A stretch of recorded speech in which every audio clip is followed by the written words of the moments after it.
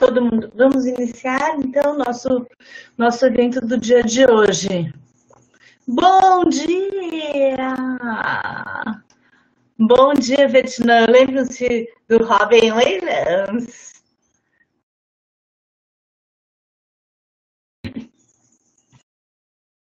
Nossa escola de primavera. Vamos fazer algo muito interessante hoje. Vamos começar. Lembrem-se, ontem nós começamos a nossa escola de primavera com várias universidades juntos à Universidade de Salento, com a palestra do Sérgio, da universidade. Lembrem-me, por favor, quais foram as pessoas que estávamos aqui ontem, Mônaco, França, muitas partes do mundo, o Brasil também está muito bem representado aqui, temos a Universidade Federal do Ceará e a Universidade Federal de Santa Catarina, do Brasil, muito bem representado. E a Universidade de Algarve, com a professora Esther Serrão e Luiz Santos, muito bem lembrado, estiveram aqui, foi apresentações realmente extraordinárias. E também assistimos a um filme muito interessante vindo do Chile a respeito das kelps. E hoje nós estamos também muito bem. Desejo a vocês um ótimo dia, ótimas apresentações e desfrutem das palestras. Eu vou fechar a minha câmera agora, mas estarei aqui, atrás das câmeras. Obrigada, Paulo. Bom dia, meu nome é Giovana, sou uma estudante de mestrado em Oceanografia na Universidade Federal de Santa Catarina. Gostaria de lembrar... At the Federal University of Santa Catarina. And just to remind you that this year we have united two events, the fourth Fortaleza Austral Spring School and the second Floripa Spring International Eco-School in Sustainability. This morning, we will learn and discuss about marginal reefs, blue carbon,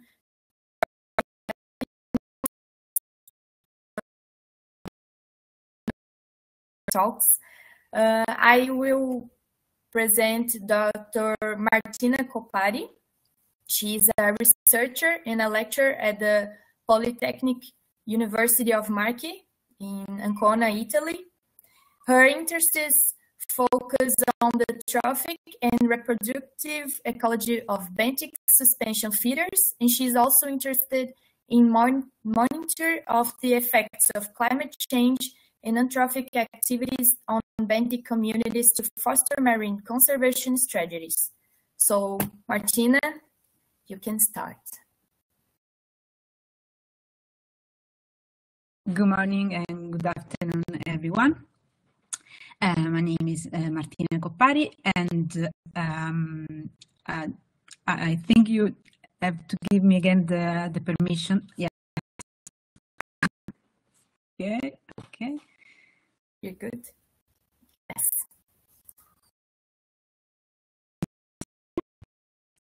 Yes. Okay. So first of all, I would like to thank the organizers to invite me to this event and to give me the possibility to present some... Na floresta animal marinha e também aspectos de biologia, de tecnologia, de diferentes espécies. Gostaria de começar com uma introdução breve.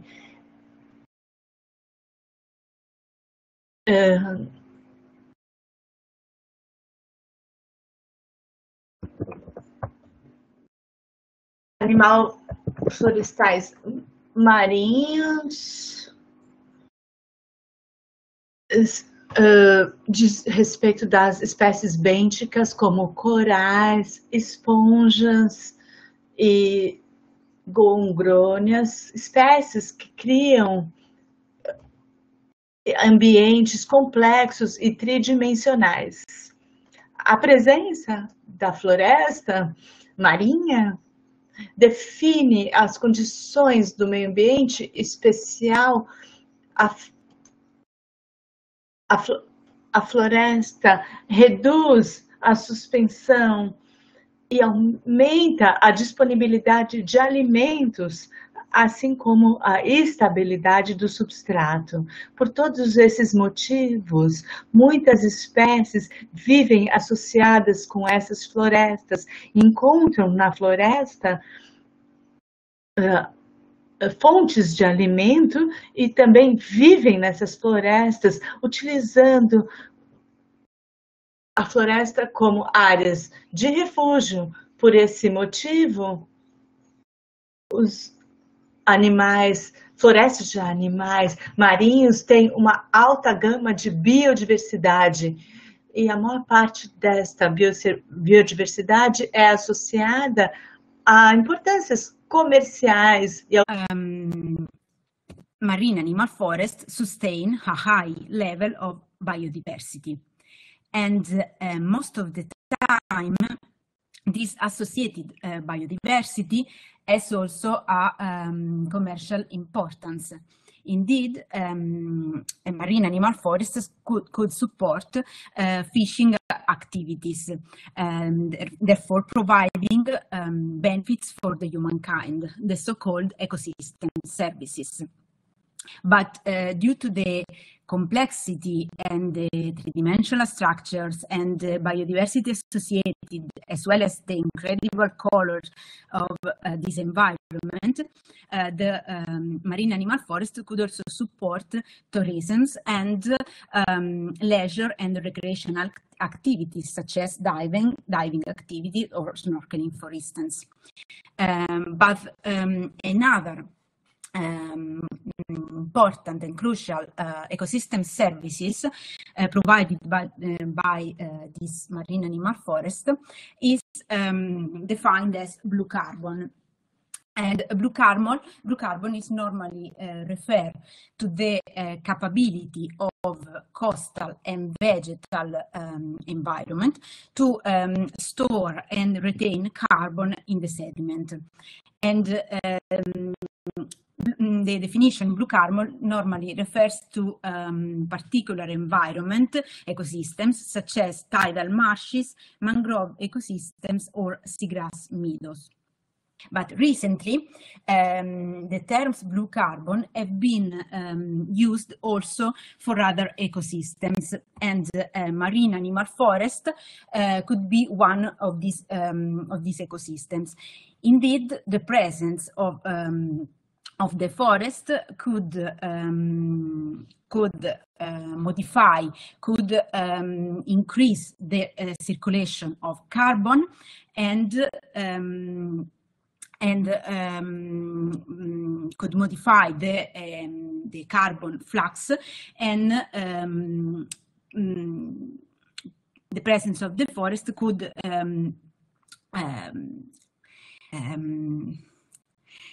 be actively part of the benthic-pelagic coupling processes. And if you focus on this part of this picture, which this image represents the schematic view of the benthic-pelagic coupling, you see here a mussel belt, which is an example of a marine animal forest. And the presence of this mussel belt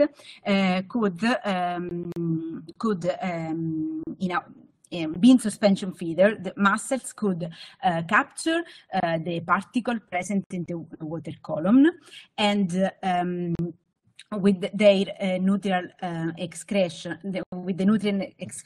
they fed the microbial food web, and at the same time, mussels during reproduction produce larvae or gametes that fed other organisms such as fishes or other pelagic organisms, and so directly support the trophic chain through different pathways, and participating in the benthic-pelagic coupling, so connecting the two realms, the pelagic and the benthic realms.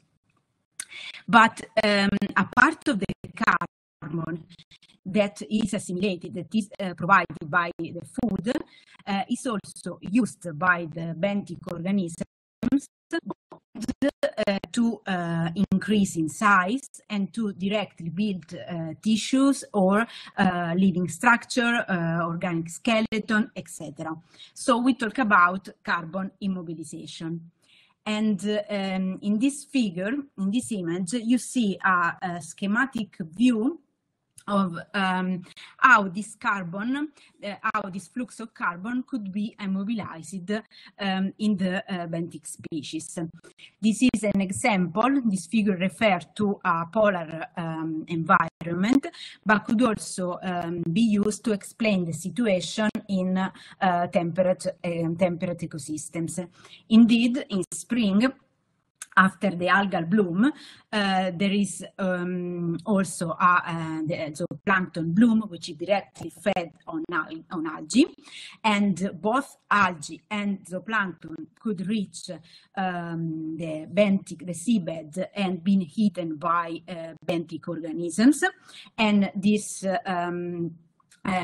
energy provided by both phytoplankton and zooplankton is used by benthic organisms to grow and to increase in size. And therefore, once this living structure and this tissue have been built, the carbon used to build the living structure is therefore immobilized for years, for centuries, or depending on the species, also for millennia. There is also another smaller portion of carbon that could be completely sequestered and buried in the sediment. And this is a smaller portion because the carbon, to be sequestered, the carbon should rapidly sink to the seabed and being quickly buried before being degraded by bacteria or by other organisms. So this is why this is a smaller quantity compared to the other. And I am going to focus in this presentation on this component of the carbon that has been immobilized, in particular in three different species of Gorgonian, three Mediterranean Gorgonian species. And I'm going to explain how this carbon invested for growth, so how you could measure and estimate the carbon immobilization. So here I simplify the step that I performed to reach this estimate in these three Gorgonian species. So first of all, I selected the species, and I measure the carbon ingestion. You have to consider that the carbon ingestion could be either via autotrophy, which means that the organisms, Gorgonians for instance, as bacteria or algae as symbionts inside their tissues, and the symbionts provide energy through photosynthesis. But Gorgonians and filter feeders in general could also rely on the particles present in the water column for their provision of energy. In this case, we talk about heterotrophy. Some organisms could use both the feeding strategy, both the trophic strategies, and so we talk about mixotrophy. Of course, you have to consider both the components, both the feeding strategy, when you want to obtain an estimate of the carbon, of the total carbon ingestion. Then you have to measure the amount of carbon that is respired by the colonies and the carbon that is invested in reproduction for the production of oocytes, gametes in general, or larvae. To measure the carbon that is invested for growth, which is the real carbon that is immobilized and that could last for different years or centuries. So measuring the carbon for growth, invested in growth, is the easiest approach to estimate the amount of carbon that has been captured and immobilized. And you can estimate the growth of a colony or a species in general, either by photosampling. In this picture, you can see how the same specimen have been photographed in different time lapse, and so you can see how and how much it has been grown. And another approach to measure the growth of a colony could be through the photogrammetry. And photogrammetry rely on the construction of 3D models. And here you can see, for instance, that the red tips is the point of the colony that grow the most. Actually, this model is made in a sponges. It's not it's not made in a gorgonian. But I just put this video here to show how two different methodology could be used to reach the same objective, that is measuring the growth rate. And so here there is the publication about these 3 gorgonian species and the quantification of the blue carbon. This study was performed in the Cap de Creus area, which is in Spain and the northwestern Mediterranean Sea. And 3 species have been selected, 2, namely Leptogorgia sarmentosa and Paramuricea clavata, are completely heterotroph, which means that they are only suspension feeders. They rely on the particles present in the water column for their feeding. And these species have different habits and live in different could share the same habitat or could live in different communities. For instance, Paramuricea clavata prefer vertical and platform coralligenous assemblages to live, with Leptogorgia sarmentosa could live in coralligenous assemblages, but also in a photophilic environment and also in detritic and coarse sand bottom. The last species that was considered in this study is Eunicella singularis. This species could live from 0 to 100 meter depth, but in this study we considered the depth range from 0 to 70 meter. And what could be observed is that this species is mixotroph from 0 to around 40 meter depth, and below this depth, this species is only heterotroph. So when you have to measure, you have to quantify the carbon ingestion for the shallower specimen, you have also to consider the contribution of the autotroph of the symbionts, the zooxanthellae, that are present in the tissue of this species. Eunicella singularis mostly live in precoralligenous and coralligenous assemblages. So after the selection of the species, I made a literature review, and I found 15 publications that were useful for this purpose of quantifying the carbon immobilization, and I could obtain with this publication data on the carbon ingestion, respiration, the carbon invested in growth, and also data on the spatial distribution of these 3 species. If you consider that these species, these 3 species, are among the most well-studied species in the Mediterranean Sea. There are several publications related with the ecology and biology of these species, but data on the carbon invested for the reproduction, for the production of gametes and larvae is not available at present.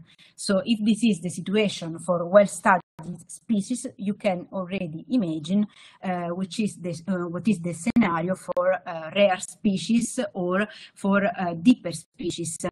where there is most of the data are still lacking.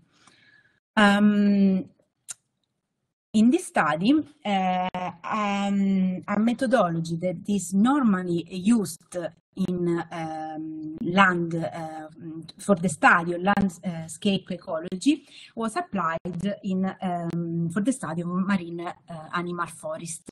Indeed, remote sensing technique could be used to estimate the extension of land forest or crops, and in the same way, in marine ecosystems, you can use remote operated vehicles or ROV or autonomous operated vehicles to study the distribution of some species or entire animal forest, and also to reconstruct the seascape and the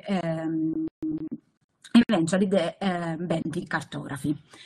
And here you can see a detail of the Cap de Creus area, and gray bullets represent the 76 transects performed with ROV that have been analyzed by video analysis, and through this analysis, I could obtain the spatial and mathematical distribution of these 3 species, as well as their population size structure.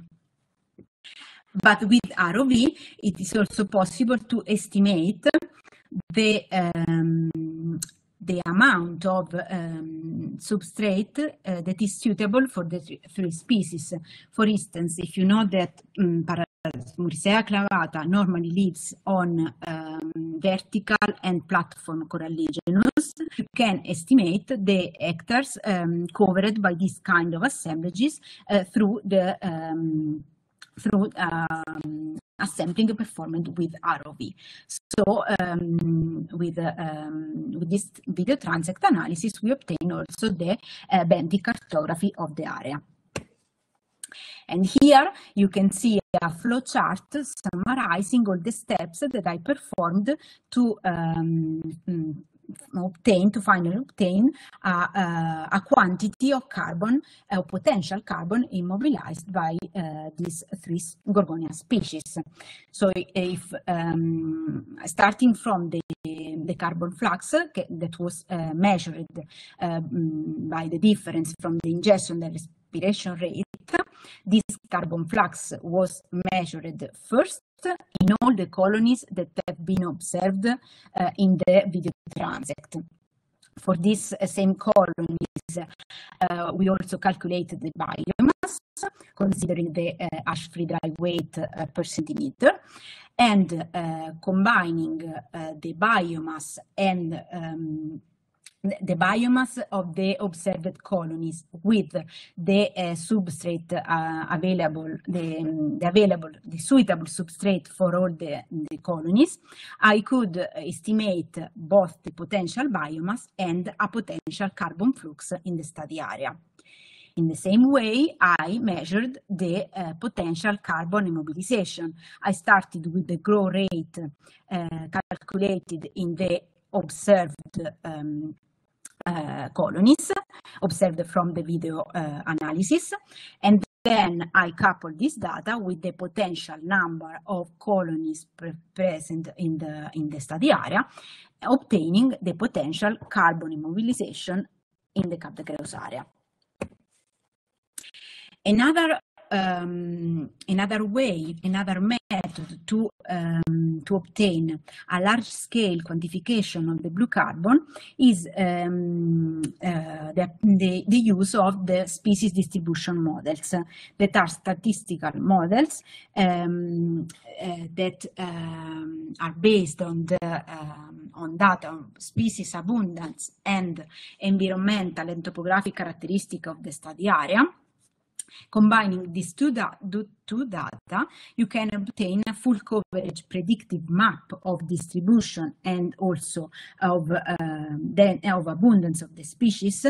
And if you combine the data obtained with this model, with data of the carbon immobilization, you can also see in the map the areas that are that present the higher amount of carbon immobilized. So you can use this map, this predictive map, as a tool to protect and manage some areas in particular. And from the results of this study, I obtained that the carbon immobilized in this area by these 3 species is as high as 1.50 multiplied by 10 to the power of 2 tons of carbon per hectare per year.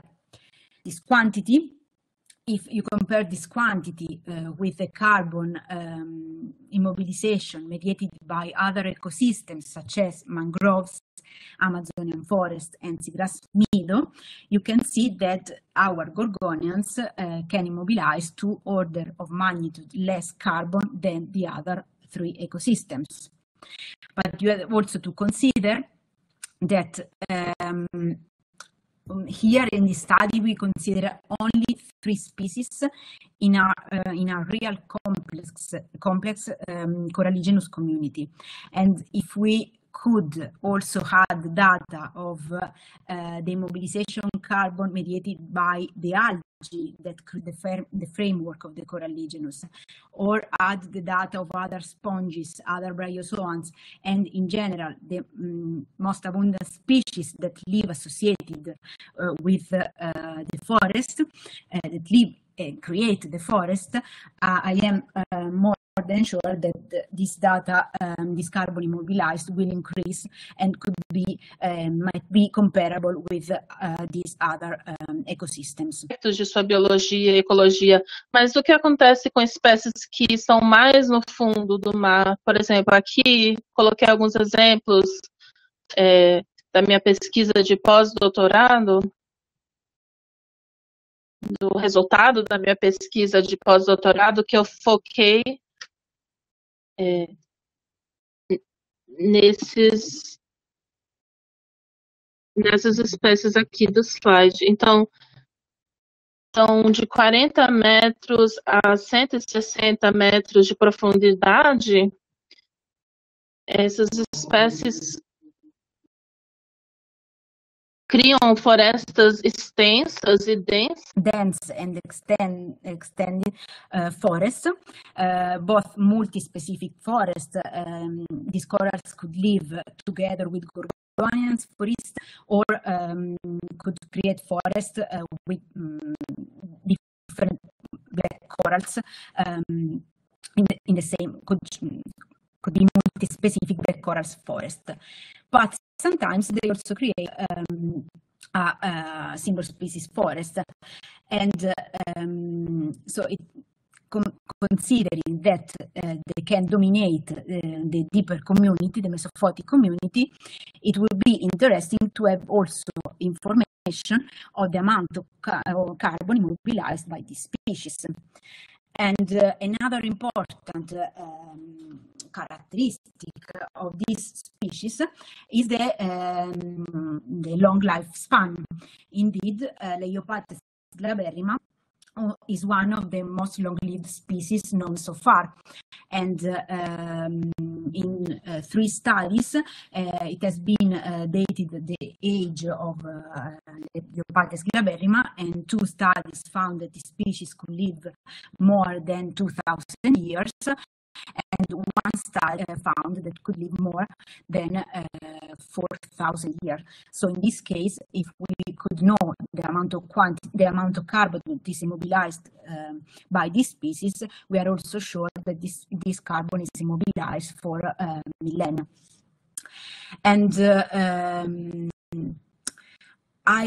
during my postdoc, I focused my study on the ecology, in particular of this species, that is Antipatella supinata, which is the shallower black coral species in the Mediterranean Sea.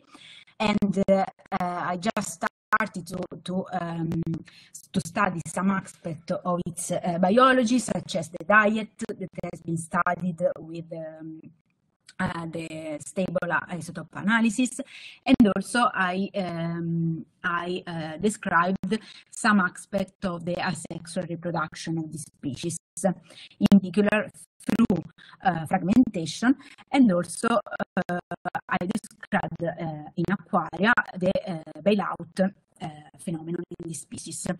And what is interesting is that although these two asexual reproduction strategy has been observed only in aquaria, it is likely that this fragmentation or the production of bailout propagules could also happen in natural environment. So what could be the fate of this fragment?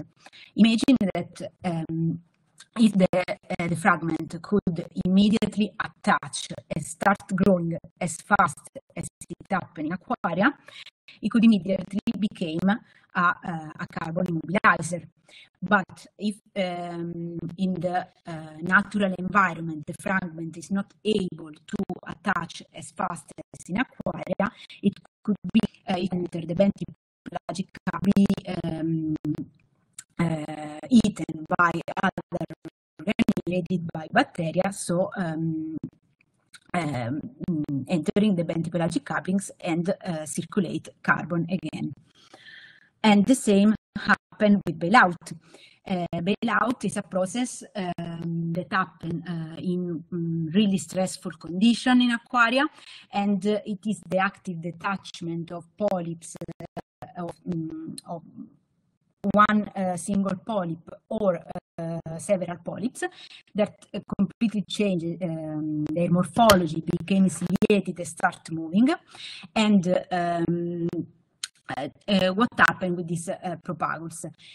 As similarly to the fragment, these propagules could immediately settle, adhere to a new substrata and became a new colony and be carbon immobilizer, or could be eaten by fishes or by other organisms, entering the benthic coupling. So I focused also on black coral species just to highlight the problem that is behind the lack of data for species that are deeper or that are less studied, because there are logistic constraints to study these species, and because they are considered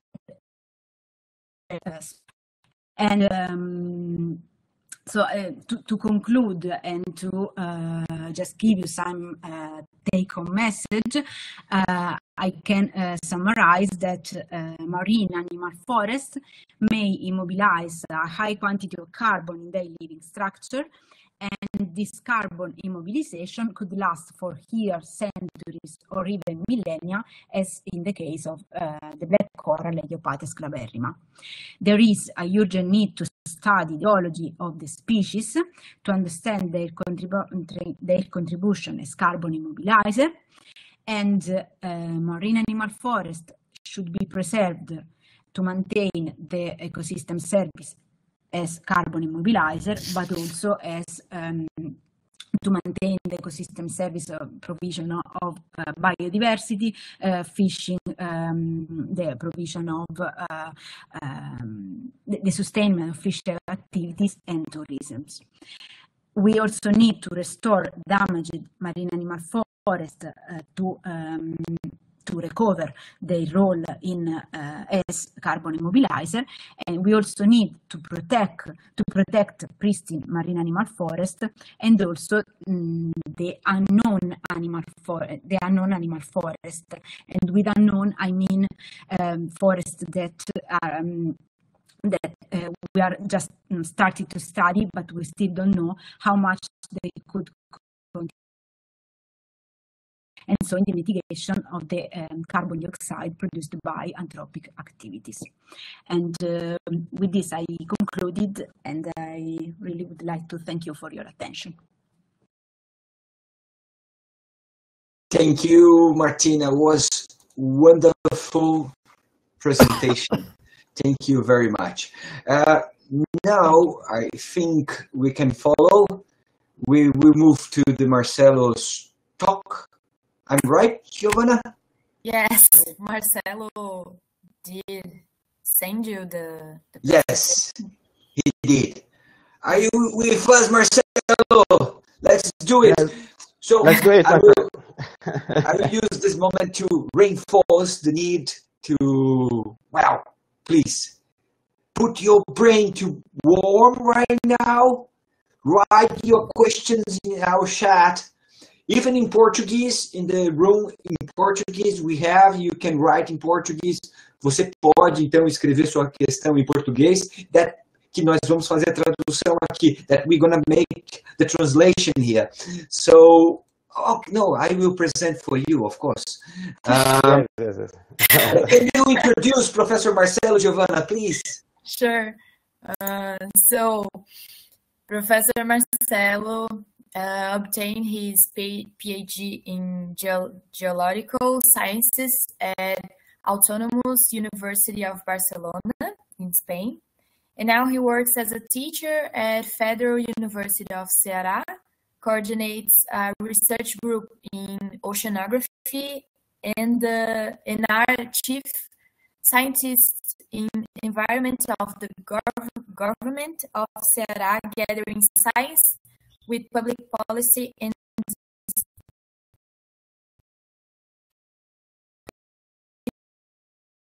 tropical marine environments like plastics, biology Costa Semiárida of Brazil, and BRAS4 Research Network. His research topics include marine biodiversity, ocean and coastal conservation, climate change, coral reefs, and mangroves. So, Marcelo. The floor is yours. So, yeah, I will be behind the cameras again. Okay. Thank you, Giovanna, for the presentation. It's a great challenge to talk after Martina. She done a very nice talk, and this is my time now to do this work. First of all, I'd like to say some few words that I am very, very happy to participate in this international school. Especially, I would like to thank Professor Paulo Horta and Professor Sérgio Rossi for organizing this international school with many friends from Italy, Monaco, Cyprus, and other countries around the world. Okay, the sound and image is okay, Giovanna. If you have some problem, you talk to me. No, it's fine. It's fine. Okay. I will talk a little about the marginal reefs today, or if you can say extreme reefs. Okay. And next, Paulo. So, Martina talked about the marine animal forest. This is very interesting theme that is talked in a very recent book. Paulo, please, next image. You can see on these photographs a coral reef, okay, with the reef features, the corals, the bryozoans, the ascidians, and a very interesting forest with the birds. And Professor Sérgio Rossi led two different books. The first one in 2017, Marine Animal Forest, and the most recent, please, Paulo, next, that talk about the perspective on the distinct marine animal forests of the world. One of the most interesting, richest ecosystems of the world are the coral reefs. Please, Paulo, next. You can see that around the world, we have very nice, interesting coral reefs, especially in tropical regions. Paulo, perfect. You can see in this beautiful photograph a coral reef, a typical coral reef, and maybe some teacher in the high school or in the university, like the Mr. Simpson, define a concept about the coral reefs. Please, Paulo, next.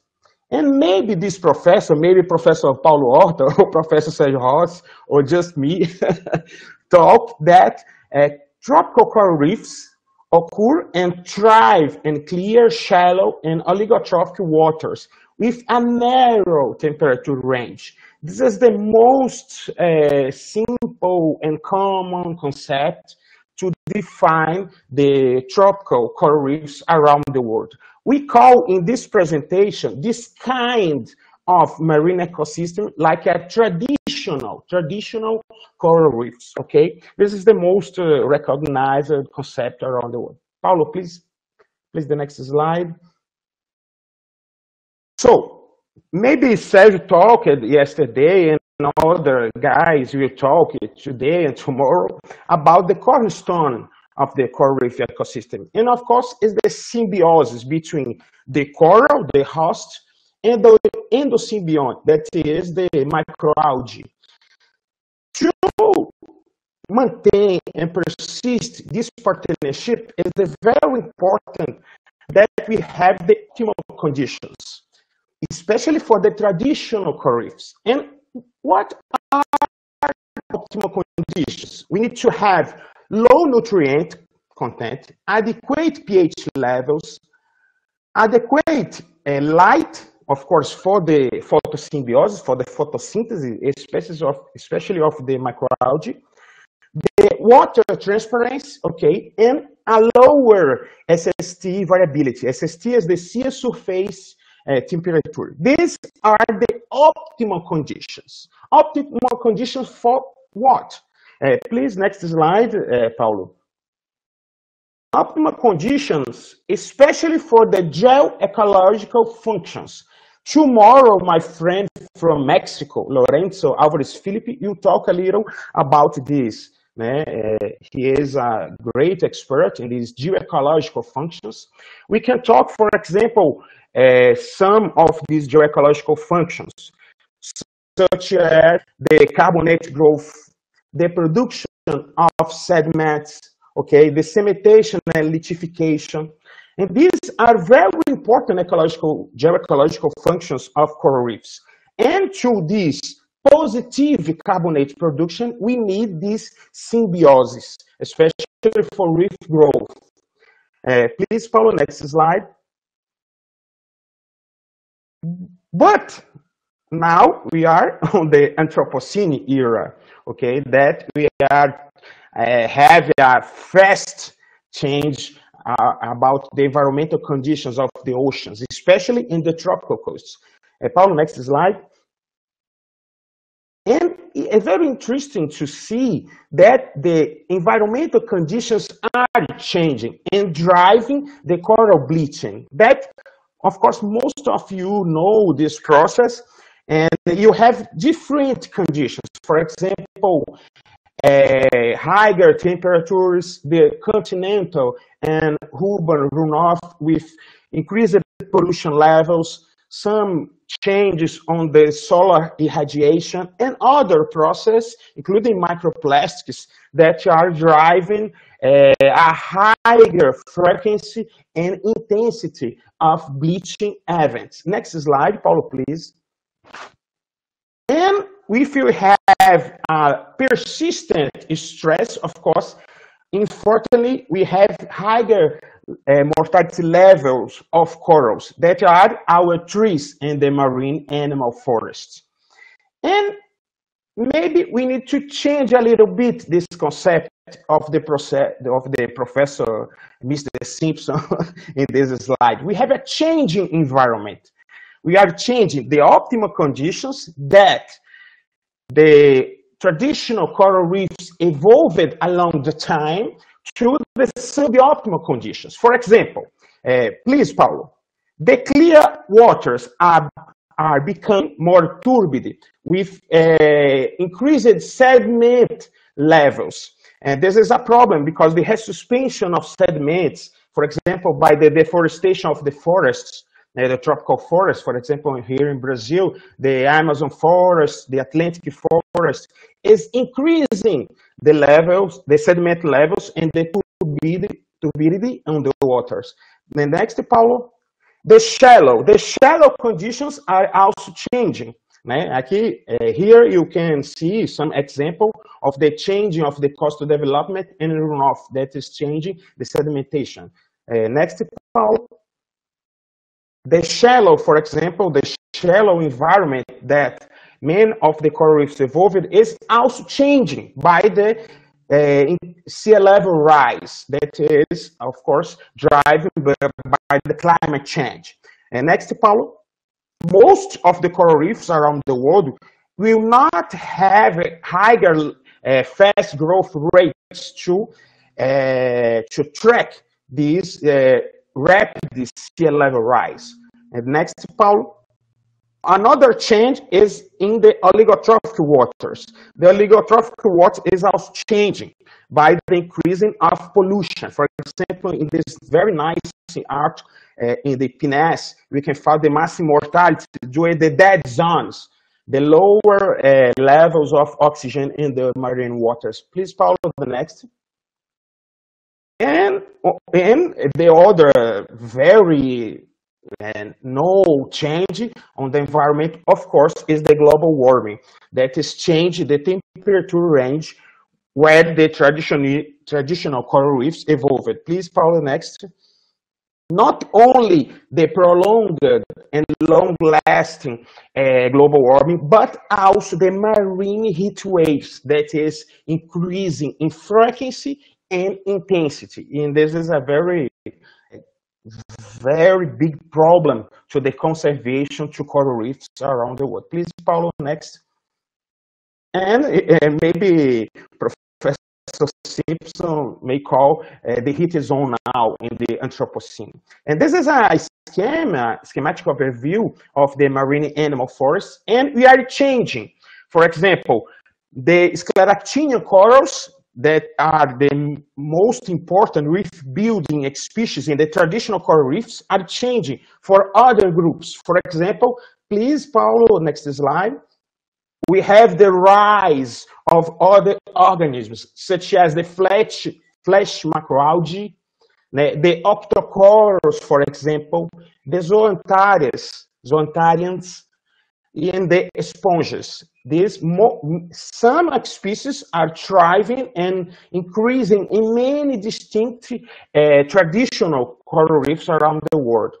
Please, Paulo, next example. We can see on this article of the Professor Sergio Rossi that talk about the trophic ecology that Professor Giorgio Mancinelli, you talk a little bit in the next presentation. Please, Paulo, next slide.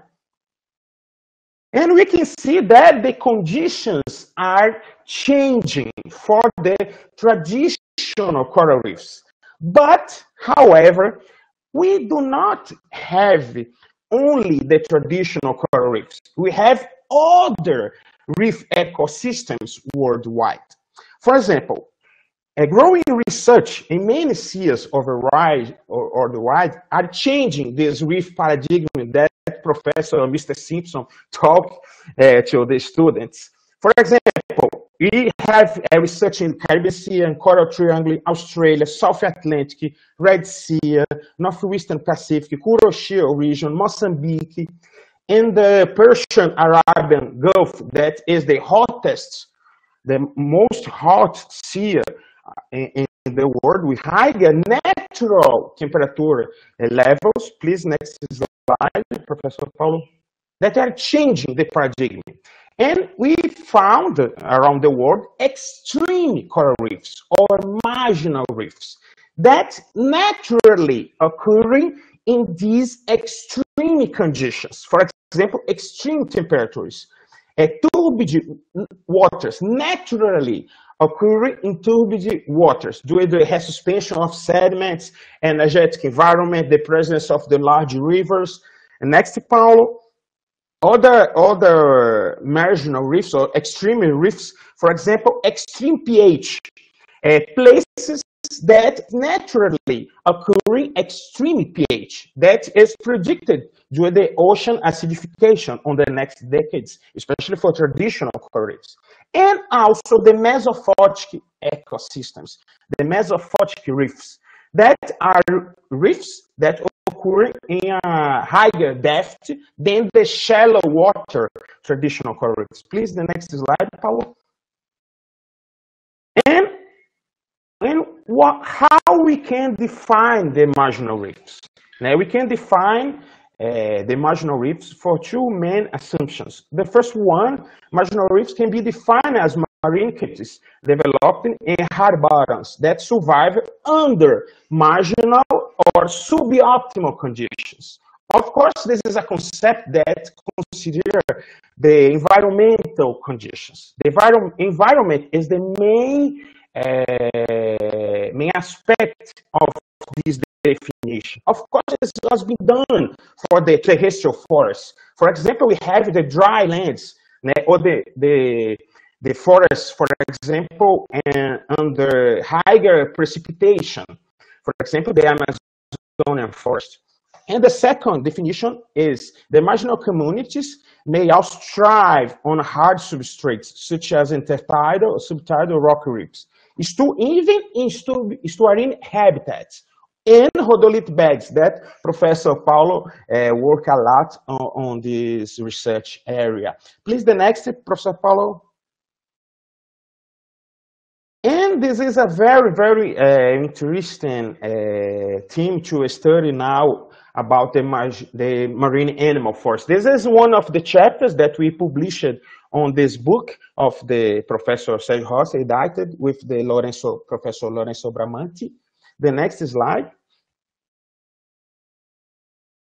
In this map, we can see the occurrence of marginal reefs around the world. For example, the hot seas, the mesophotic environments, the reefs in upwelling zones, the high latitudinal reefs, and the turbid reefs. That, for example, in Brazil, we have the turbid zone that is naturally occurring in moderate turbid waters. Please, Paulo, next slide.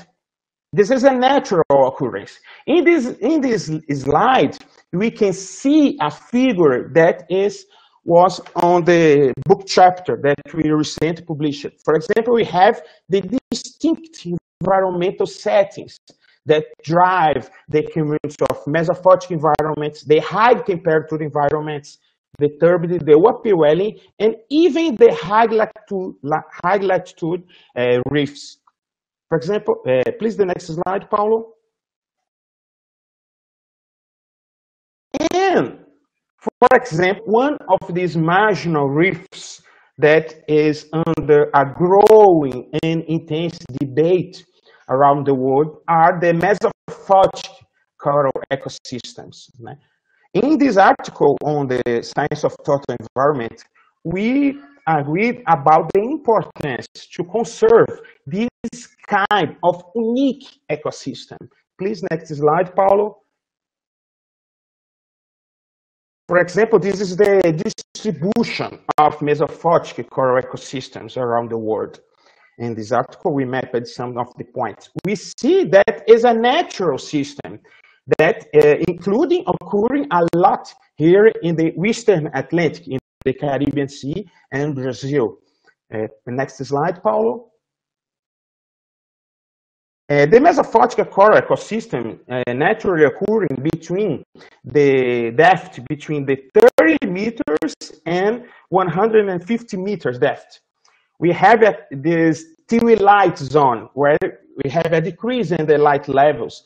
But we found scleractinians, for example, and other organisms that do the photosynthesis and support a higher biodiversity, including endemic species. Maybe Professor Hudson Pinheiro will talk tomorrow about this system, that it is a very good and nice expert in this kind of ecosystem. Please, Paulo, next. For example, this is a beautiful photograph from Joana Boavida in Portugal about a temperate mesophotic ecosystem in the coast of Portugal. Next slide, Paulo, please. But these ecosystems are under growing impacts. Usually we talk only about the impacts on the shallow water traditional coral reefs, but we are also, these kind of ecosystems are under increasing human pressure. And we have next slide, follow please. In this article, we talk about the impacts and the conservation strategies here in the South Atlantic, in Brazil, also in Africa, and some of the oceanic islands. We cannot forget that this kind of ecosystems are under human pressures, such from the fishing activities, the invasive species, and also the climate change impacts. Next slide, Paulo, please.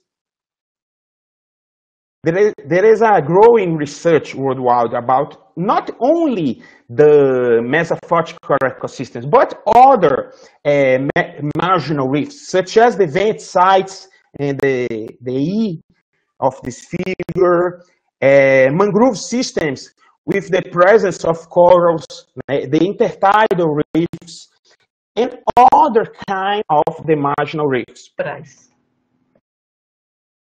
Essa é uma grande esponja nessa área. E você pode encontrar esse tipo de organismo naturalmente.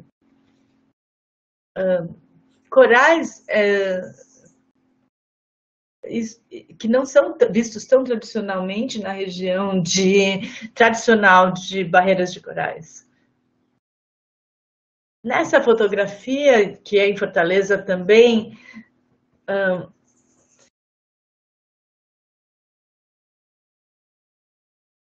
então, aqui você vê esponjas grandes, mas poucas espécies de corais.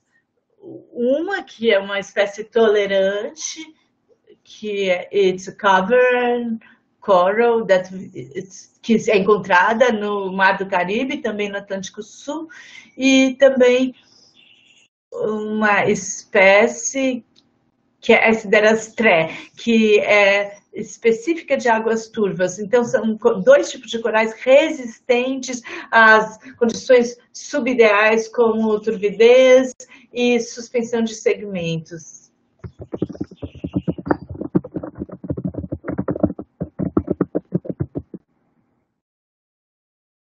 Aqui você vê a proporção entre as esponjas e a Montrastreia cavernosa e algas também, canteiro de algas também, que são os principais componentes.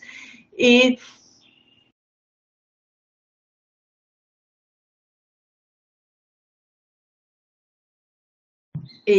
neste tipo, você encontra esponjas naturalmente ocorrendo em grande quantidade, neste tipo de zona de coral turvo.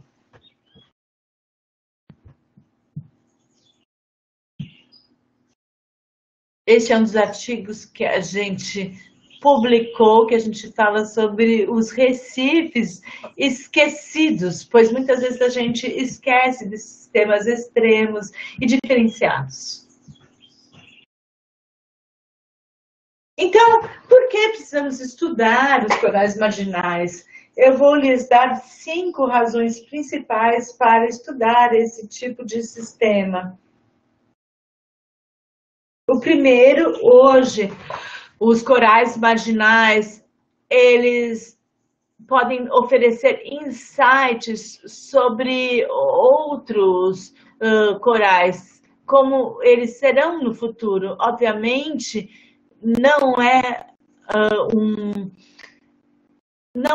algo comum no futuro, porém podemos encontrar aspectos interessantes nesses sistemas extremos de corais. A segunda razão é devido à diversidade única e ao seu endemismo, que realmente merece ser protegida por si. Nós encontramos nesses corais marginais altos níveis pois eles se desenvolvem devido à seleção natural, selecionando espécies tolerantes e resistentes. O terceiro terceiro conceito de compreender é o papel potencial que os recifes marginais têm como refúgios universais, que é destacado nas pesquisas de conservação de recifes. Por exemplo, os sistemas mesofóticos estão sendo discutidos como sendo um refúgio para a mudança climática, um refúgio para os corais. A outra razão é devido ao conhecimento da estrutura, funcionamento e a resistência dos ecossistemas marinhos. Eles representam uma porção que não é muito analisada em relação à biodiversidade de corais em todos os mares. Não é tão estudada como os corais tradicionais. The discussion to be some kind of climate change refuge. The next, Paulo, please. The other is knowledge of the structure, function, and resistance of marine ecosystems, and they represent an overlooked portion of reef biodiversity. This kind of reef systems are not well understood or a lot studied than the traditional coral reefs in the Caribbean Sea or in the Great Barrier Reef in Australia. So we need to study more about the rotary reefs, the tubular reefs, the mesophotic coral ecosystems, and other kind of marginal reefs. The other, Paulo, please. Next slide. And the marginal reefs, such as Expo, could be, in fact, these reefs are distinct from the reefs under optimal conditions, such as the traditional reefs. Many studies around the world show that the functional diversity, the taxonomic diversity, and the phylogenetic diversity is distinct from the traditional coral reefs. And this is very interesting to understand and develop the conservation strategies, this kind of systems. The next, Paulo. And we found two main core characteristics of the marginal reefs. The first one, the lower species richness. And the second, the dominance of stress-tolerant species. These characteristics lead to some concepts about the marginal reefs. Next, Paulo, please. And these reefs are now under the spotlight due to probably the resistance to marine heat waves. For example, we found now on the traditional coral reefs a lower resistance with higher bleaching rates and also higher mass mortality of corals. These usually occur in the optimal conditions, in the shallow water traditional coral reefs. But on the marginal reefs, such as the two zone reefs, the high latitude reefs, the high temperature reefs, and also on the mesophotic coral ecosystems, we found corals with a higher resistance and, of course, lower bleaching and lower coral mortality rates. And this is the main reason that these marginal reefs are under intense discussion around the world. Next, Paulo, please.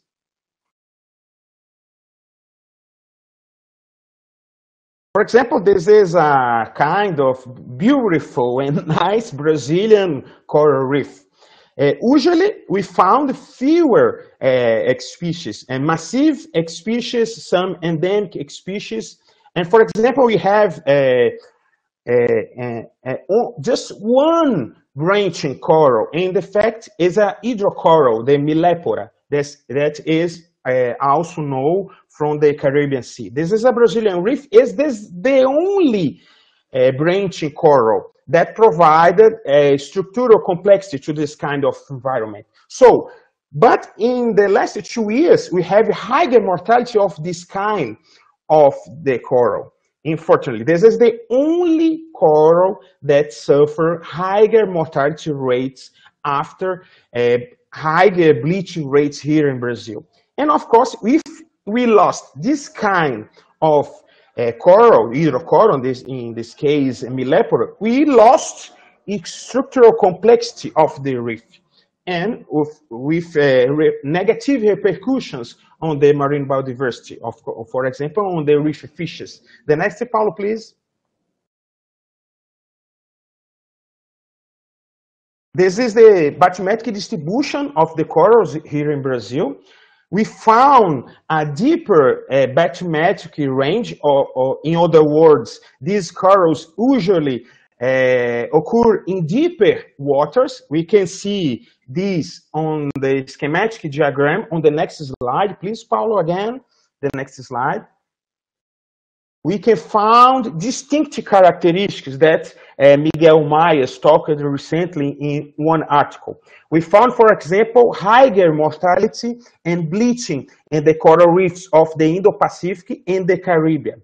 But here on the South Atlantic, especially in Brazil, we found a distinct characteristic species, especially the massive corals with lower mortality rates after the bleaching events. Please, Paulo, the next slide. But these ecosystems are under pressure. How? And with problems in the conservation. For example, in the case of mesophotic coral ecosystem. The next slide, Paulo, please. We talk about a deep reef refuge hypothesis. So we think that the corals in the mesophotic ecosystems are more protected from the heat waves, from the sedimentation, from the solar irradiation, and protected from the fishing pressure. So this leads to a hypothesis that is called the refuge hypothesis. Please, the next, Paulo.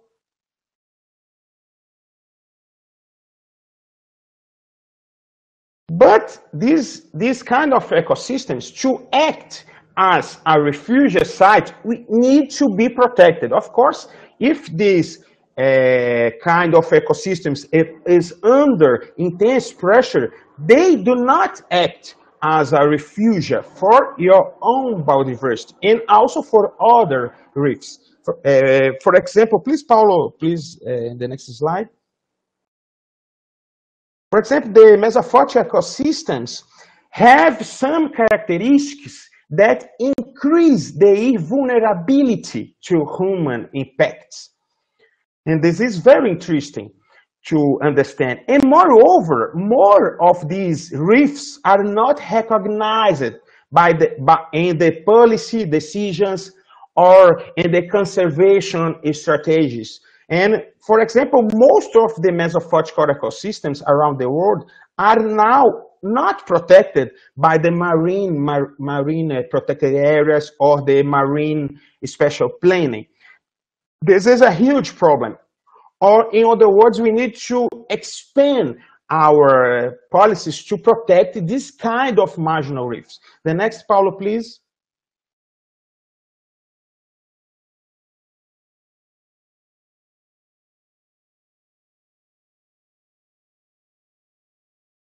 Can you see the real? No. Rio de Janeiro, Brazil. I'm seeing here. Not no, with you? I'm not seeing this slide. Where is your slide? Where is this slide? And on the article of Science of Total Environment. Now we are in the gate 305. Not for you? Yes. The next slide. Now, okay. Please, the next one. Okay. So I would like to finish my presentation on an idea, saying an idea that I published in this article alone. Hi, please, the next slide, Paulo. I felt like this guy alone against all woods to publish this article alone. Please, the next slide. The marginal reefs have one situation that is, I call it a marginal reef paradox. The cost of surviving in an extreme environment is lower diversity and also a limited three-dimensional structure. And we have resistant species. For example, resistant species to to bleaching or to heat waves, for example, the warming. But these species evolved to specific suboptimal conditions, such as higher temperatures or higher turbidity, but not to all disturbance. This is important to understand. For example, we have a species that is adapted to temperature, but if we have a higher sedimentation levels, that species will suffer many problems, for example, diseases or higher mortality rates. And these reefs have a problem because they usually have low ecological redundancy. And we have extreme environments. And these environments, of course, live very near the upper threshold. Or in other words, we found vulnerable reef systems. This is the paradox. We have some species that are resistant, but the system as a whole is very vulnerable to fast-changing environmental conditions. The next, Paulo. And this is the explanation about the resilience to global changes. The next one, please, Paulo. In this slide, we can see, okay, the situation. For example, we have marginal reefs in distinct places around the world under cumulative human pressure. For example, the places with red color or the orange color. The areas under higher human pressure. And unfortunately, these kind of ecosystems that is vulnerable are under intense human pressure, okay? So, in this case, we need to think more about this kind of ecosystems. Please, Paul, the next one. So, this kind of ecosystems is vulnerable. For example, I will give some examples very fast.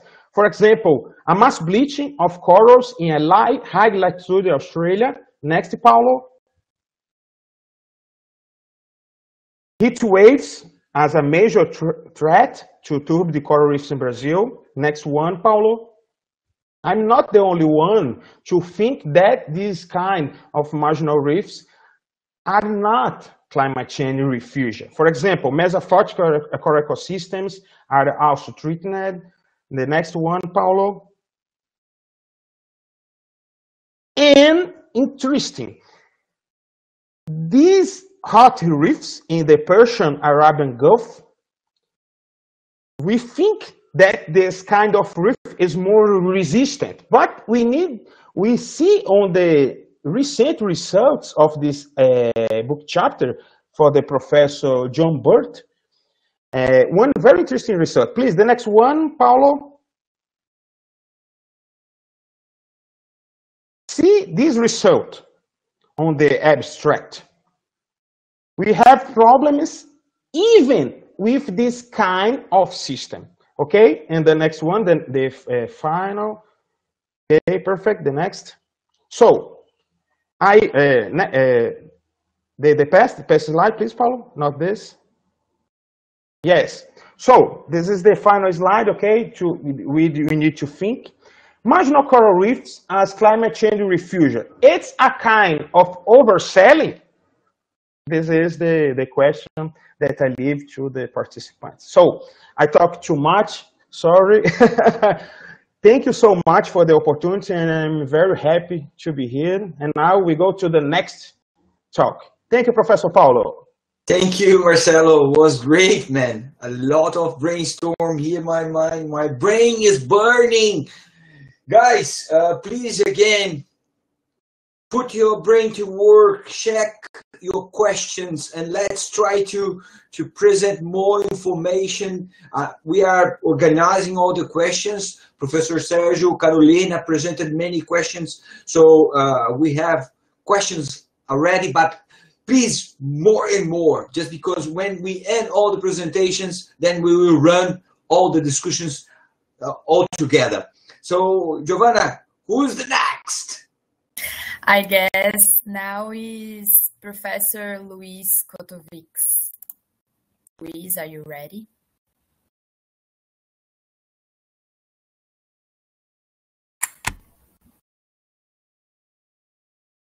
I guess Luis.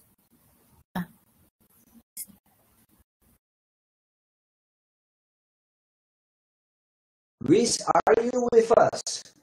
Yes, sorry. Wow, while Luis is uploading your presentation, Luis, just to advertise, we are having some problems with the transmission in Portuguese. So if you are in the channel in Portuguese, please, you can of course stay there, but move to the link that we explained in the chat there. So please pay attention. We have an access to that to you to be directly in the room of translation. Okay. Paulo. Yes. Sorry. I can listen to you, Giorgio. I'm a little bit confused. When I'm expected to talk? Well, you will be the next. Right after Luis. Or if you have problem with time, we can change. Up to Luis, of course. For me, it's okay. If you want to change, for me, it's okay. We can change. Yes. No. I will have problems in 1 hour, but I think that we will more or less be in time at 4:30 Italian time. So.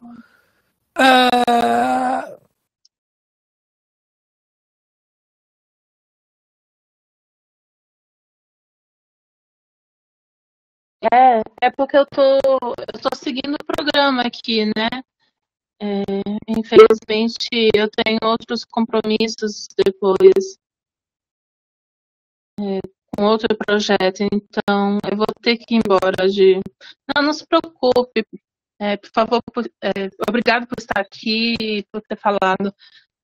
Por favor, então você... a palavra é sua.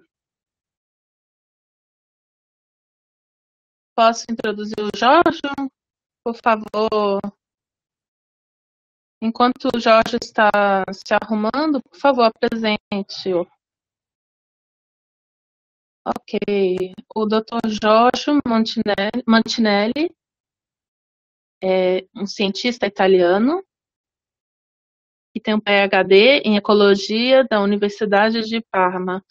Ele é pesquisador sênior da Universidade de Salento, igual ao professor Sérgio Rossi, e ele pesquisa as teias alimentares marinhas, focando na avaliação do impacto ecológico de crustáceos invasores, e ele também é o editor do Plus One, Relatórios Científicos e da Ciência Mediterrânea. Muito obrigado. Você consegue ver os slides? Está funcionando? Sim, mas não está na tela cheia. Certo, então... E agora? Mudou? Não.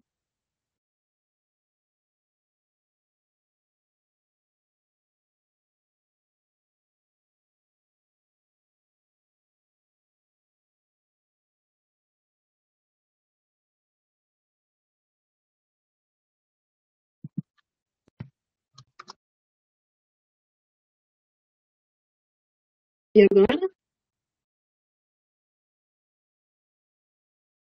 Nós conseguimos ver a apresentação, mas ainda não está em tela cheia.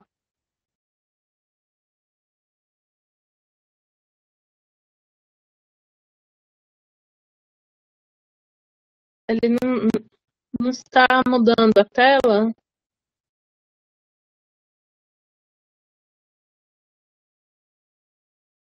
Está no modo de PowerPoint. Ainda não conseguimos a tela cheia. Jorge, eu tenho essa apresentação comigo. Se você quiser, eu posso transmiti-la. Eu vou tentar mais uma vez. E se eu não conseguir, você coloco a minha apresentação então. Obrigada.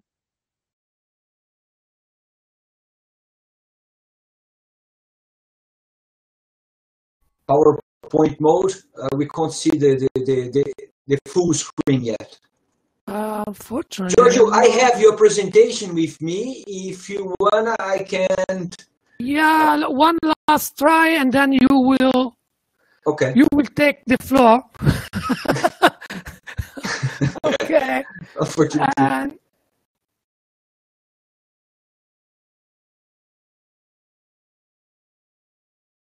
Okay.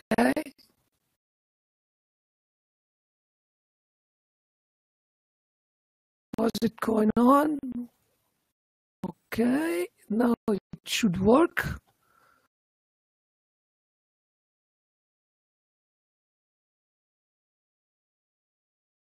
No, Yeah.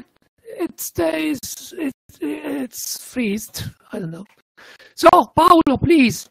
Oh, I'm so sorry. I think the thunderstorm of yesterday disturbed all of us. And also the internet here in south of Brazil. But at the very end it moves. It's only extremely slow. Sorry. I think that is the problem. It moves. Okay, so please. Do you want to try again? Yes, one last try. Sorry Okay, for no being so problematic. Okay. Try again.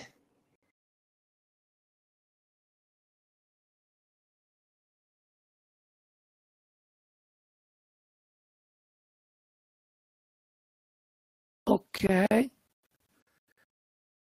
Okay, it works. But it does not present. Interesting.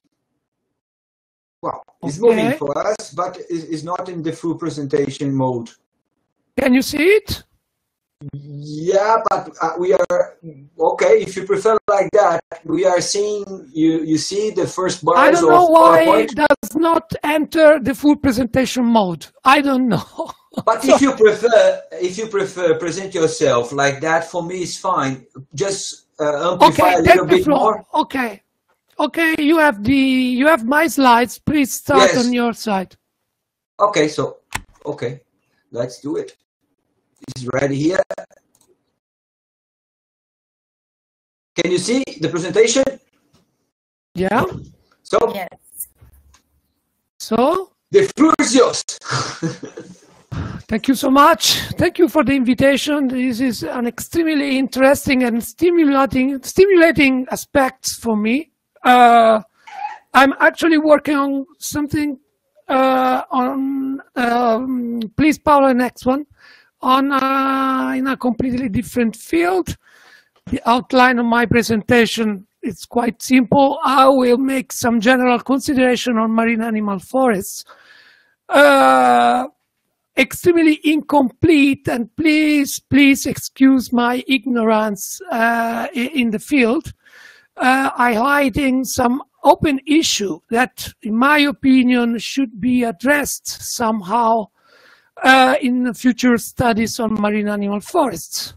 And I will conclude, but the main body of my presentation will be focused on the use of stable isotopes in ecological studies, and specifically for the study of functions in marine animal forests. Next one, please. Some definitions. At the cost of repeating what has been already said and mentioned, marine animal forests are communities dominated by sessile suspension feeders. These species are habitat forming. In other terms, they are ecological engineers, and they are able to change the local biotic and abiotic conditions in terms of light, currents, food availability, or why not resuspended sediment. All in all, they generate, like a forest, like a tree forest, a three-dimensional architecture, whose size, whose dimension can range from a few centimeters to meters. moving from these general considerations and definitions, I simply want to highlight some extremely important functions that MAFs actually have. They do enhance the structural complexity and heterogeneity of the habitats where they occur. They promote local biodiversity, even though they are often dominated by a few species. In general, the general effect on biodiversity is positive. And last but not least, they control and modulate the availability of resources beside themselves to other species occurring in the forest. Next one.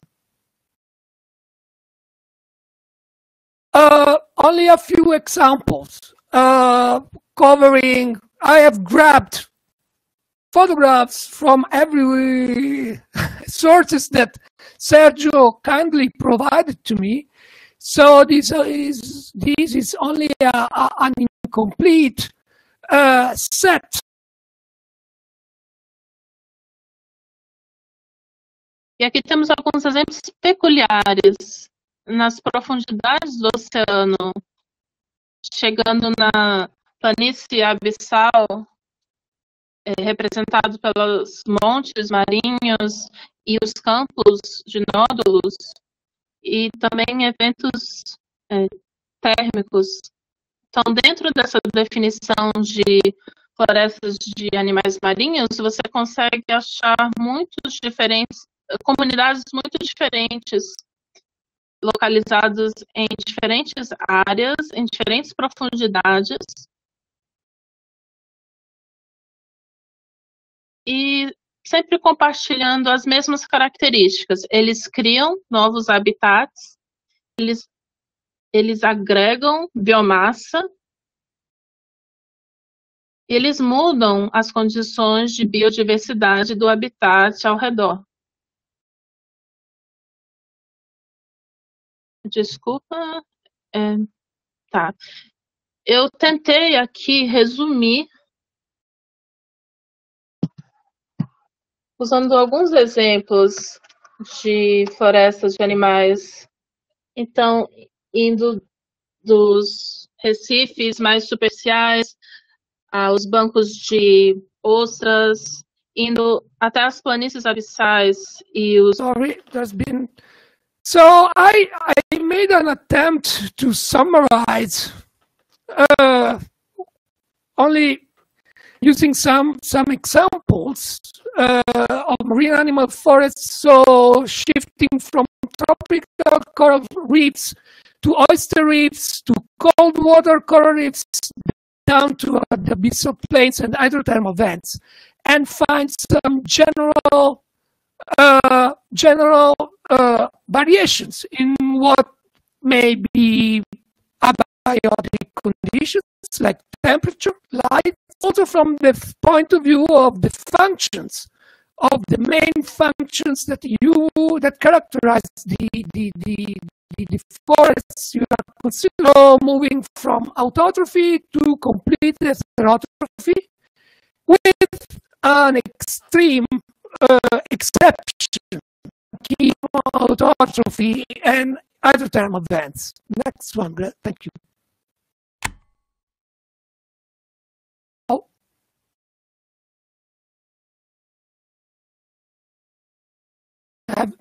Sorry? I guess Paulo is off. No, he's here. I don't know what happened. Paulo, can you hear us? Sorry, guys, I dropped here. I lost my connection. I was here, and in 1 second I wasn't anymore. Okay, let's start. Sorry, guys. Let's start again. Today's another hard day for all of us.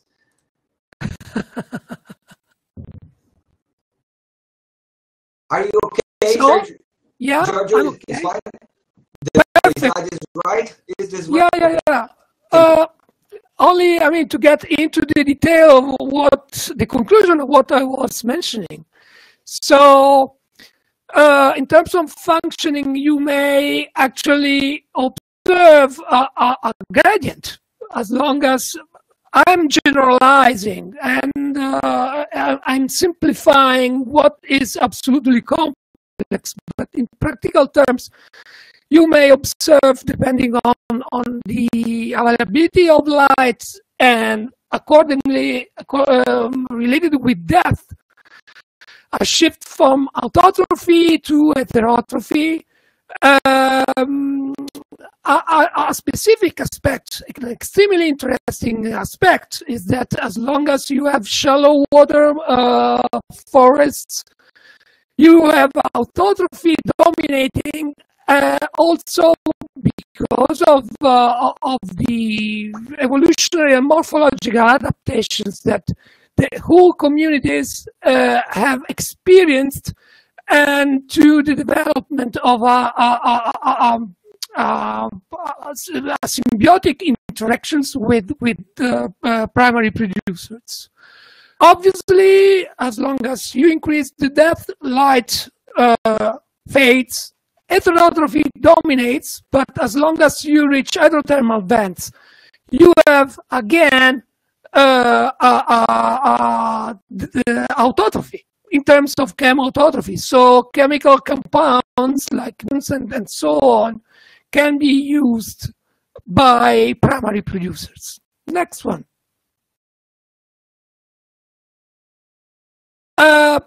This is a sort of how can I say?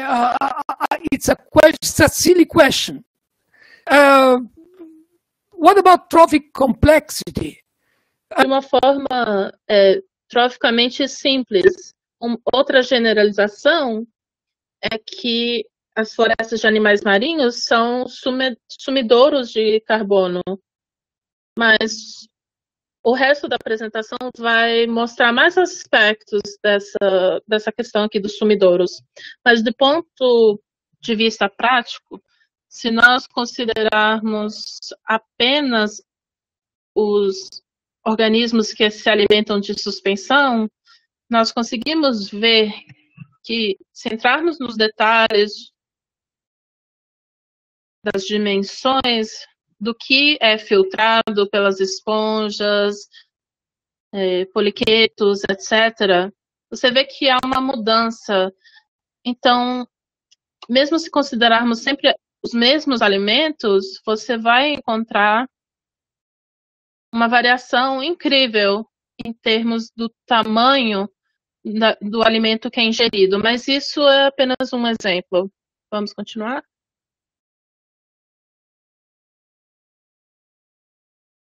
Então, voltando aos exemplos que eu mostrei no começo da apresentação,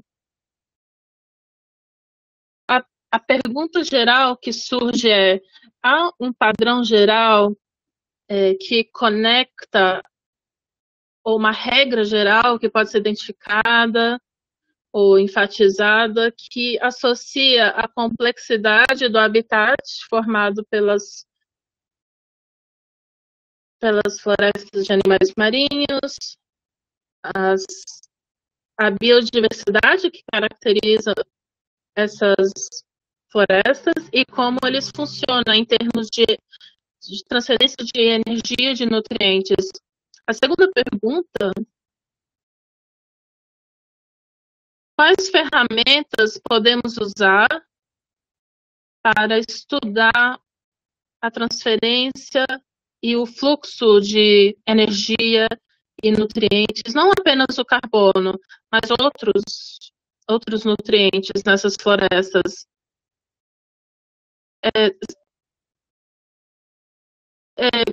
Apesar de estarmos focando nos corais e habitats específicos, será que existem ferramentas gerais para todos os ecossistemas? E a terceira pergunta é: qual a contribuição das interações simbióticas para regular a matéria e a energia nessas florestas? Próximo slide. Bem, isso aqui é um bom assunto para um artigo de revisão. Eu fiz uma meta-análise de todos os estudos que já foram realizados no passado usando os isótopos estáveis nessas florestas. Eu preciso admitir que encontrei alguns problemas, pois esse termo de floresta de animais marinhos é um termo que tem sido mais usado nos últimos 5 anos. Of all the studies that have been performed in the past using stable isotopes on marine animal forests, I have to admit I've encountered some problems because marine animal forests as a term is in use only, let's say, since the last 5 years. Please correct me. So you need to get into the detail of each typology. So repeat your search, and what you may find is that there is a great heterogeneity in the use of stable isotopes for the study of marine animal forests. The last one and the most appealing, at least for me, is the one that is shown in the slide. If you manage to highlight the graph, please go on. Okay. This is what has been found in a hydrothermal vent in the community in an animal forest characterizing an hydrothermal vent. I will get into the details of what is shown in the graph, but in practical terms, what I found extremely appealing was that using stable isotopes, the analysis of stable isotopes, the authors were able to identify quite a huge set of different trophofunctional groups within the community. So what it may be considered as extremely simple, as a matter of fact, it is not. And this is the example with the hydrothermal vent from the Gulf of Guinea, but there are many other examples with oyster reefs, even coral reefs, a little bit less, and so on. So let's get into the detail of the method. Some definitions again. So isotopes are atoms with of the same element, but with the same number of protons, but with a different number of neutrons. Specifically in ecology, stable isotopes are used, so they do not undergo radioactive decay. And please go on. Even though almost any element has got stable isotopes, in practical terms, the most popular in ecology are carbon and nitrogen, and to a lesser extent sulfur, but I will get back to this later on. Please go on. Well, in practical terms, if you want to measure the concentration of different stable isotopes of the same element in a sample, all you have to do, this is a general, a simplified diagram of a mass spectrometer. All you have to do, all in all, is to burn your sample, transform it into a gaseous form, and using a carrier, generally it's helium. Well, you separate within a magnetic field the different isotopes of the element. This is to say that even though extremely similar, only differing by one neutron or two at last, Well, they do behave under certain conditions. They do behave differently. This is the basis of the methodology. But if please go to the next one, please.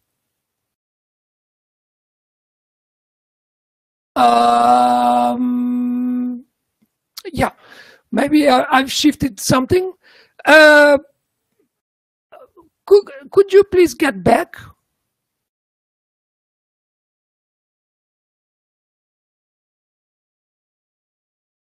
No. So no problems. Let's go on.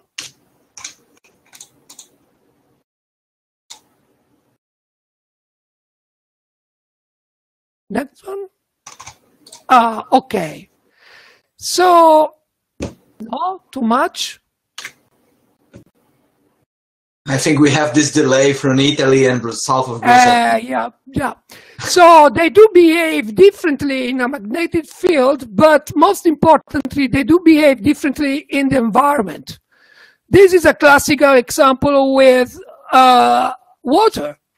Depending on the fact that you have the lighter or the heavier isotope, you have a different chemical physical behavior of the molecule. Please go on.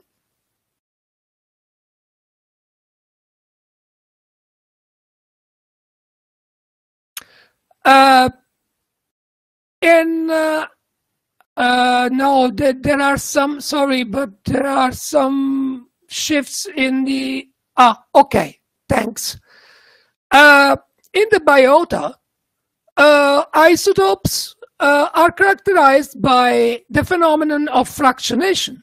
So a relative partitioning of the heavier and lighter isotope between different phases in a system.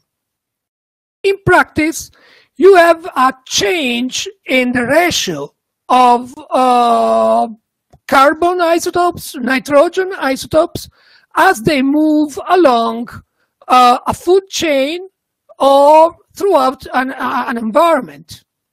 The fractionation value of factor identified in terms of delta values is simply estimated by the difference of what you measure in terms of isotopic ratio in the consumer and its source. The underlying mechanism are today still under consideration. I mean, it's not totally clear how it works, the whole story, but what is clear is that as long as you have a series of physiological processes, in particular excretion, you have a preference for isotopically light isotopes. So, on the other hand, assimilation and fixation in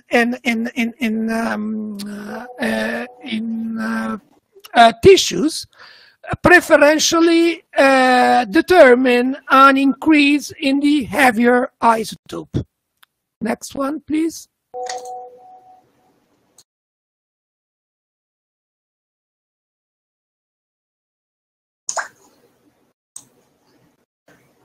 So, okay. Yeah. So for nitrogen, in general, you observe a fractionation value between 3.2 and 3.4 per mil. For carbon, you don't have this, let's say, general response that are more heterogeneous, but in general, carbon is considered to be extremely conservative in terms of fractionation. So the general value that is in use is between 0 and 0.5. Accordingly, the isotopes of nitrogen can be used to investigate the trophic structure of a community or an assemblage, while carbon isotopes, they do highlight which are the sources of carbon.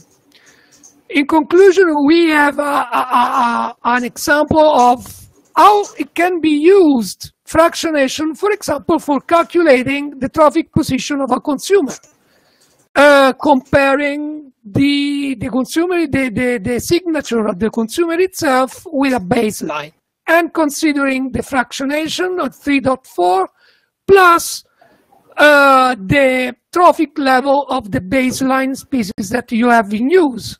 So 1 if you have a primary producer, 2 if it is a primary consumer, and so on. Next one.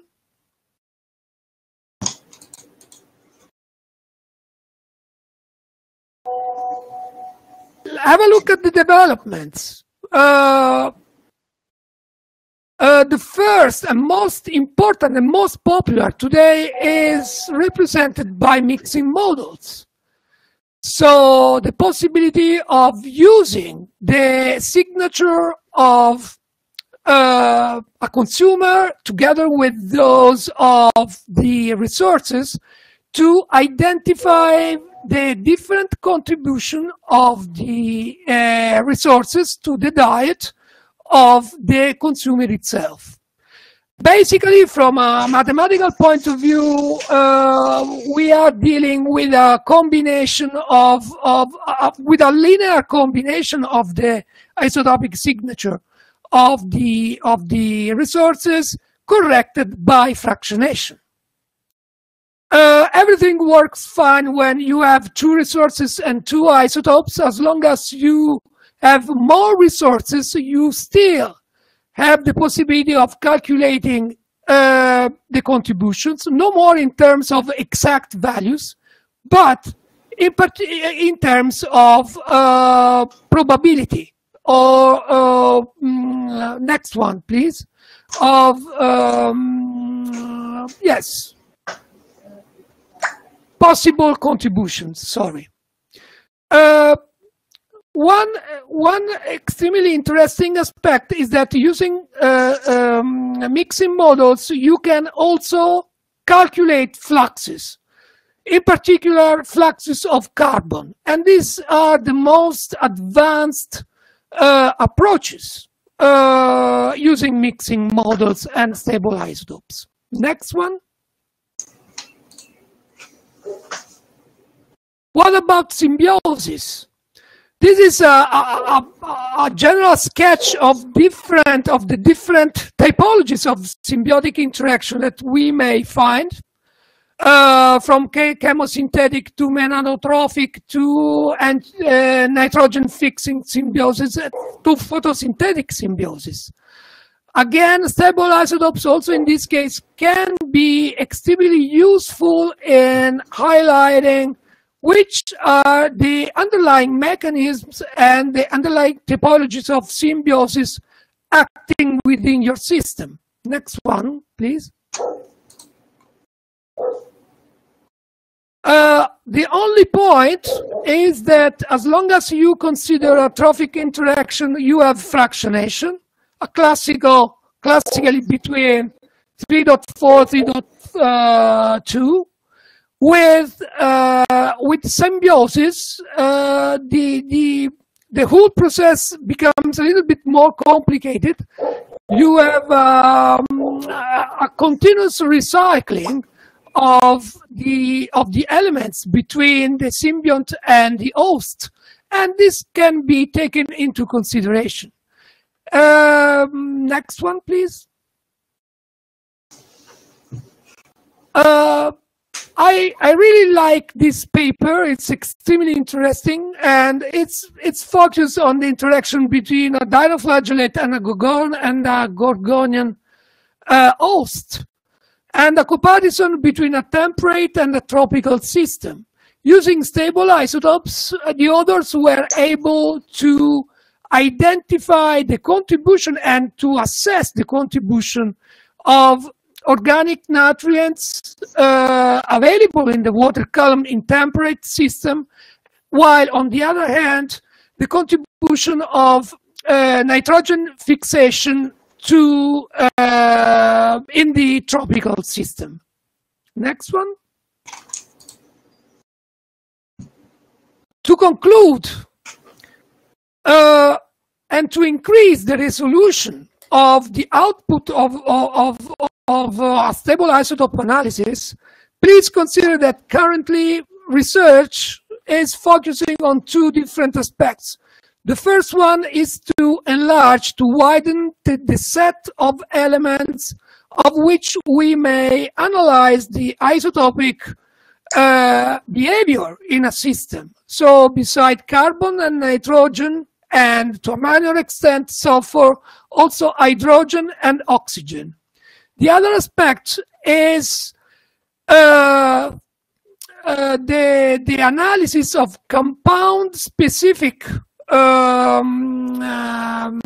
biological macromolecules like fatty acids and amino acids.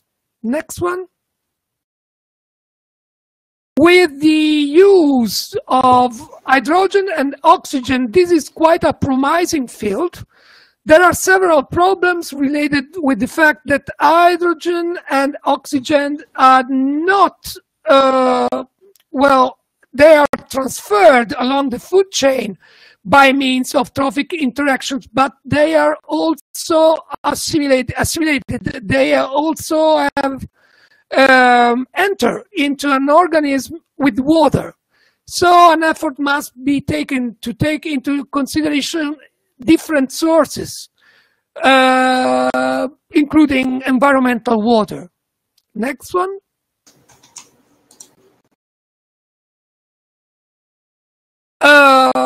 With biological, with compound-specific stable isotope analysis, in general, from a practical point of view, you have a coupling between the mass spectrometer for isotopic analysis with a gas chromatographer or a liquid chromatographer, able to able to separate the different compounds. So amino acids from lipids to monosaccharides and so on. On each of these compounds, stable isotopes can be analyzed. And please, next one. Providing an extended resolution of the information that you may obtain using stable isotopes. You simply enlarge the set of markers, in this case chemical markers, that can be adopted to resolve trophic interactions, including symbiotic interactions. Next one.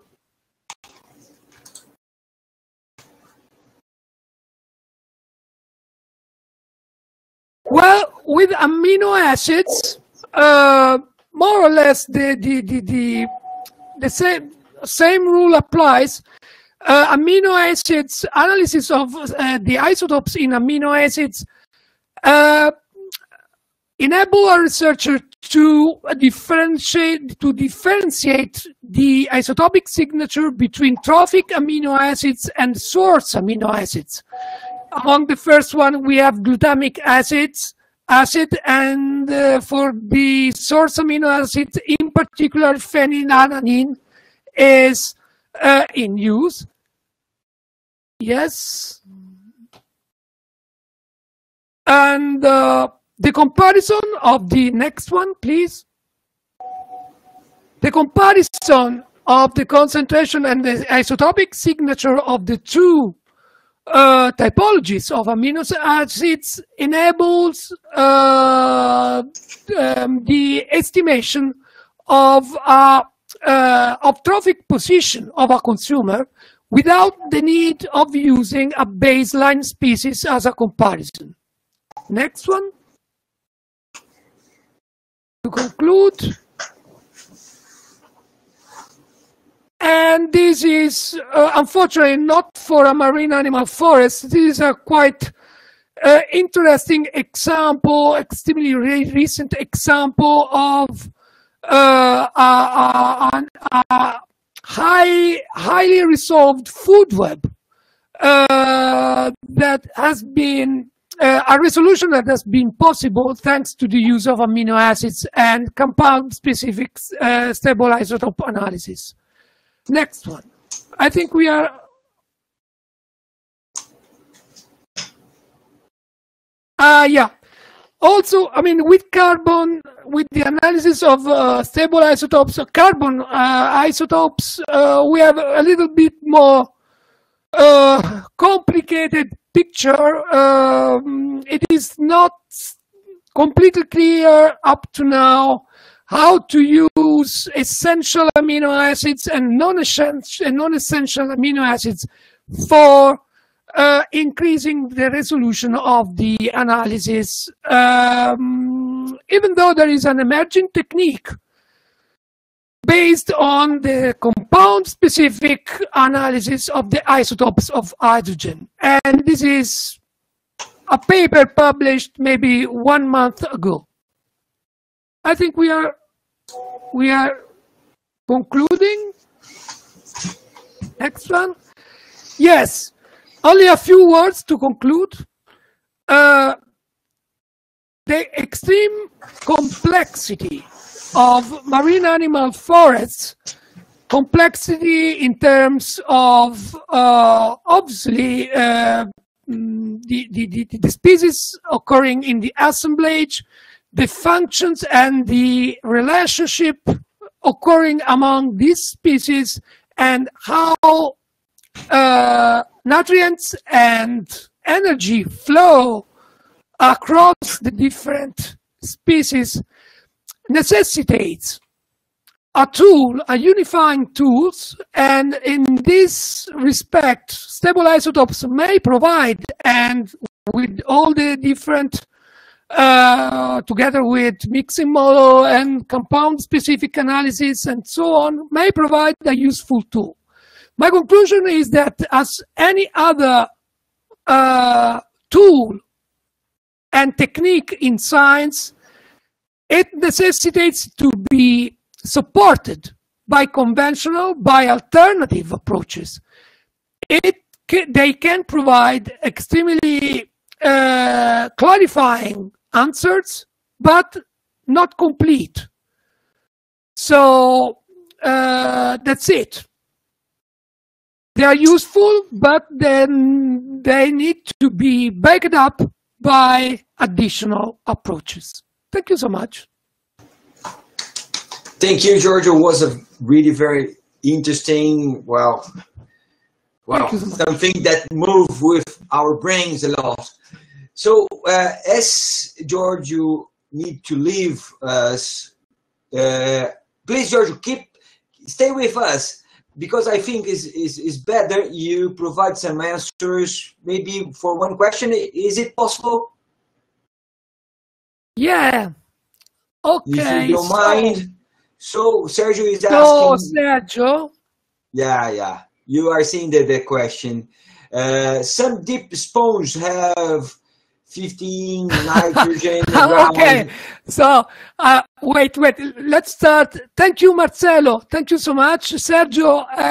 Okay, it depends. I mean, I cannot tell you. I mean, if you say, okay, you have 13, 18 per mil in terms of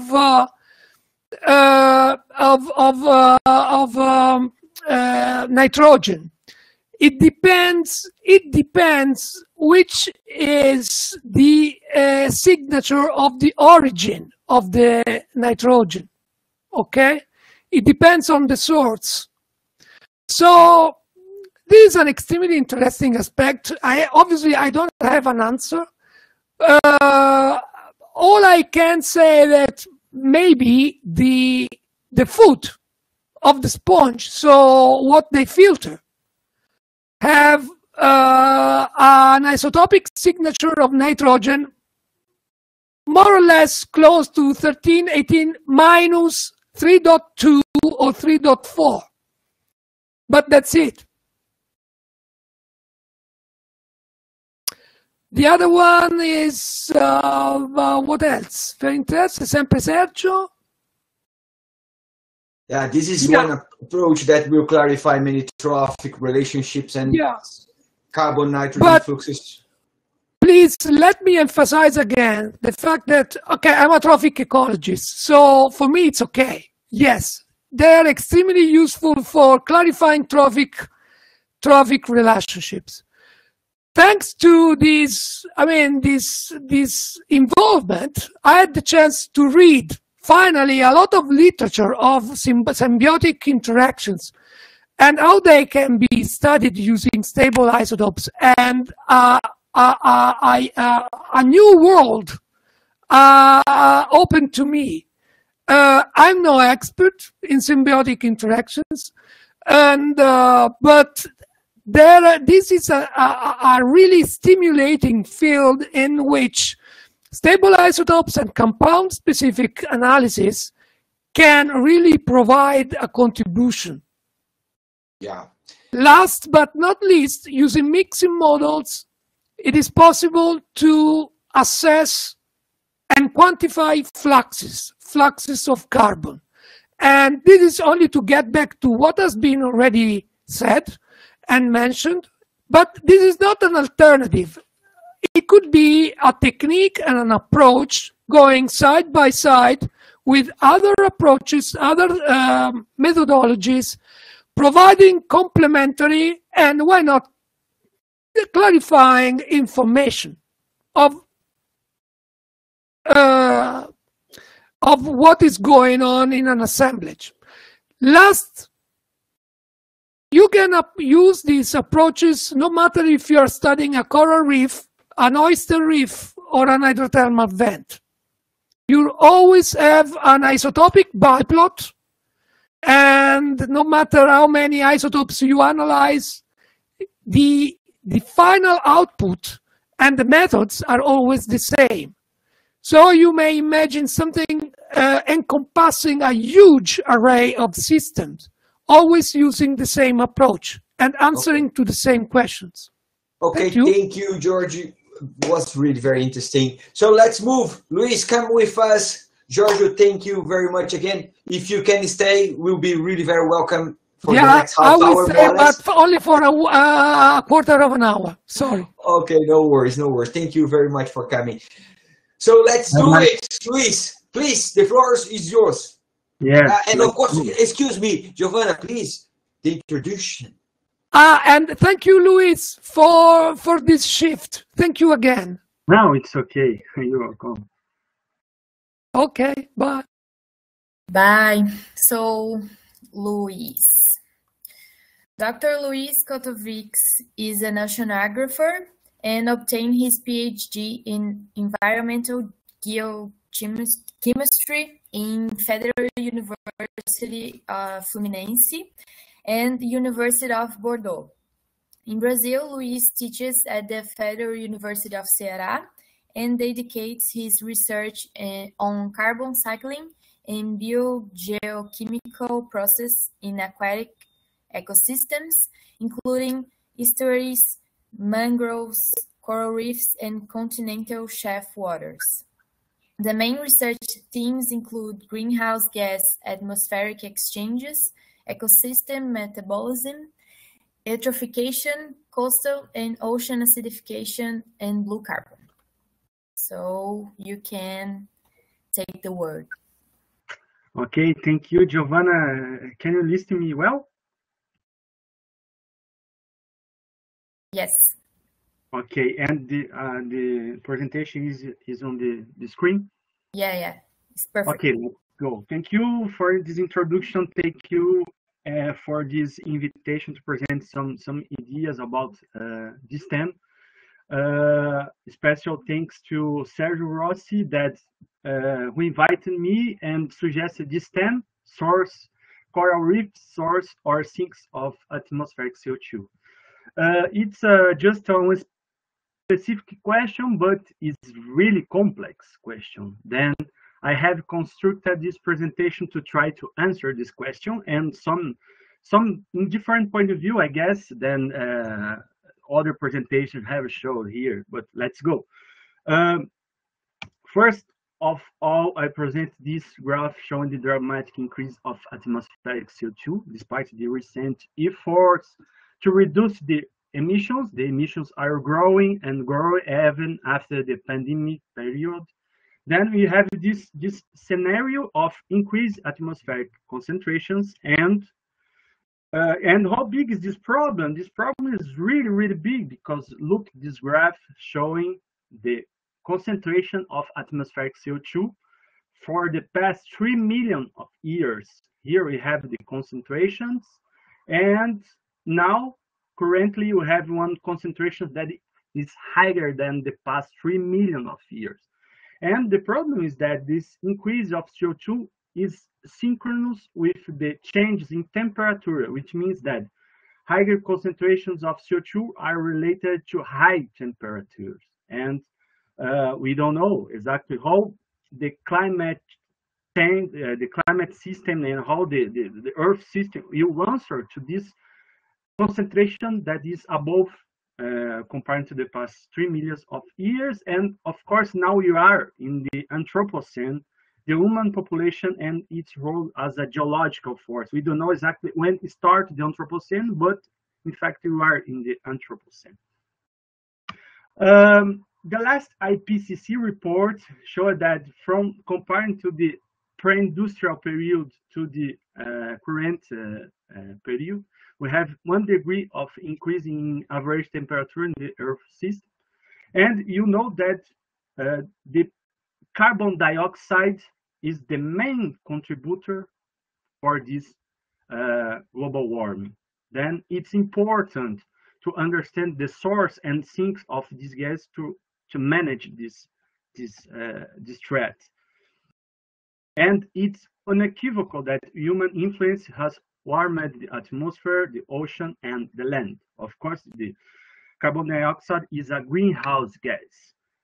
However, more recently, from the 90s years, they also attempted that the atmospheric increase of CO2 is followed by a seawater increase. For example, this graph shows in red points the atmospheric increase of carbon dioxide, and in blue the seawater increase of carbon dioxide. Then they are really correlated. And if you have an increase in the concentration of CO2, you have a decrease of seawater pH and a decrease of the concentrations of carbonate ion. This means that these changes in carbonate chemistry are related to the ocean acidification. That is the other problem of CO2, because the first problem, the classical problem, is the global warming, the climate change. But now we know that the increase of CO2 is also related to the ocean acidification, and the calcifying organisms like coral reefs, coccolithophorids, among others, will be particularly affected. And of course, is driven by human caused CO2 emissions. And to understand what is happening with the carbon cycle, it's important to look for the human anthropogenic perturbation on the global carbon cycle. For example, here we have these settings provide the fluxes, and the circles represent the reservoirs. Then we have for example, the land use change, and mainly the burning of fossil fuels are producing CO2 and emitting to the atmosphere at 9.4 pentagrams of carbon per year. This is the global carbon budget that is published each year. Then we have that one great part of these emissions are accumulating in the atmosphere, and one part is uptaken by the vegetation, and one part is also uptaken by the oceans. Then this uptake by the oceans is related to the ocean acidification. However, look that in the land-ocean interface, we don't know exactly what is happening, because we have just few data and we don't know what is happening here. Then it's important to look, for example, and compare the open ocean with continental shelf and history in terms of surface area. For example, look this. The open ocean have a great higher surface area compared to continental shelves and estuaries. However, if you look to the CO2 fluxes at the air-water interface, we know that the continental shelves and estuaries have a disproportional role on the carbon cycle. The negative values represent a sink, then the oceans are a sink, continental shelves are sinks, and estuaries are source. Of course, this represents average values, but we know that in reality we have very large difference considering different areas in oceans, continental shelves, and estuaries. To look a little more about the carbon cycle, you need to understand a little bit the marine carbonate system, because this explains the fluxes of CO2 of the air-water interface and among other important considerations. For example, here we have the atmospheric CO2, when they enter in the ocean at the air-water interface, they have the soft adaptation with reacts with the water, producing the carbonic acid. This carbonic acid sulfur dissociation, forming the bicarbonate and forming hydrogen ion, and after this bicarbonate can suffer dissociation, form the carbonate ion and also the hydrogen ion. Look that these reactions are in equilibrium. You have the bidirectional ways. For example, you can go in this way and you can go in this way. Then more CO2 entering the water, we have more hydrogen ion forming, and you have the low pH with more CO2 entering the water. Other important things of this graph are the DIC, the dissolved inorganic carbon, that represents the CO2 plus the bicarbonate plus the carbonate. This represented the DIC, the total inorganic carbon. And you have also the total alkalinity that represents the carbonate, and other ions, but these two are the most important. And of course, the CO2 is related to the partial pressure of CO2 in the atmosphere and in the water. All these equations are related, and if you have a perturbation in one of these parts of the reactions, you will have influence in the other parts. Then we need to understand what is happening with these equations to answer about the air-water CO2 exchange and what is the role as a source or sink. For this, we need to understand also the biological pumps. What is the biological pump? You have the organic carbon pump, that is the uptake of CO2 by the phytoplankton, and after the distribution along the trophic levels. Look that the phytoplankton transform the CO2 in organic matter, in particulated and dissolved organic matter. And of course, just a little part of this organic carbon format will be sunk in the sea and ocean floor. Of course, we have areas of in the oceans, for example, that they are source of CO2, but a net metabolism indicated that the oceans are net sink of CO2. Then the equation is from the left to the right, because we have the net organic metabolism is a net sink of CO2. However, we have the lime counterpump, the carbonate counterpump, that is represented by this reaction that is formed with one ion of calcium with two molecules of bicarbonate, forming the calcium carbonate, and producing CO2. This is really important. This is what you call the counterpump, because when you have the calcification, this reaction involves the calcification, represents the calcification, you have a produce of CO2. Then, for example, in coral reefs, we have this reaction, because you have the formation of calcium carbonate substrate. Then you have a production of CO2. Of course, you have this uptake of DIC in the form of bicarbonate. However, the production of CO2 also involves consume of alkalinity, because this represents also the alkalinity. If you load the alkalinity, we have the low buffering capacity. If you have the low buffering capacity, we have less capacity to hold more CO2 in the water. And this is really important when thinking about the whole of ecosystems as source or sinks of CO2.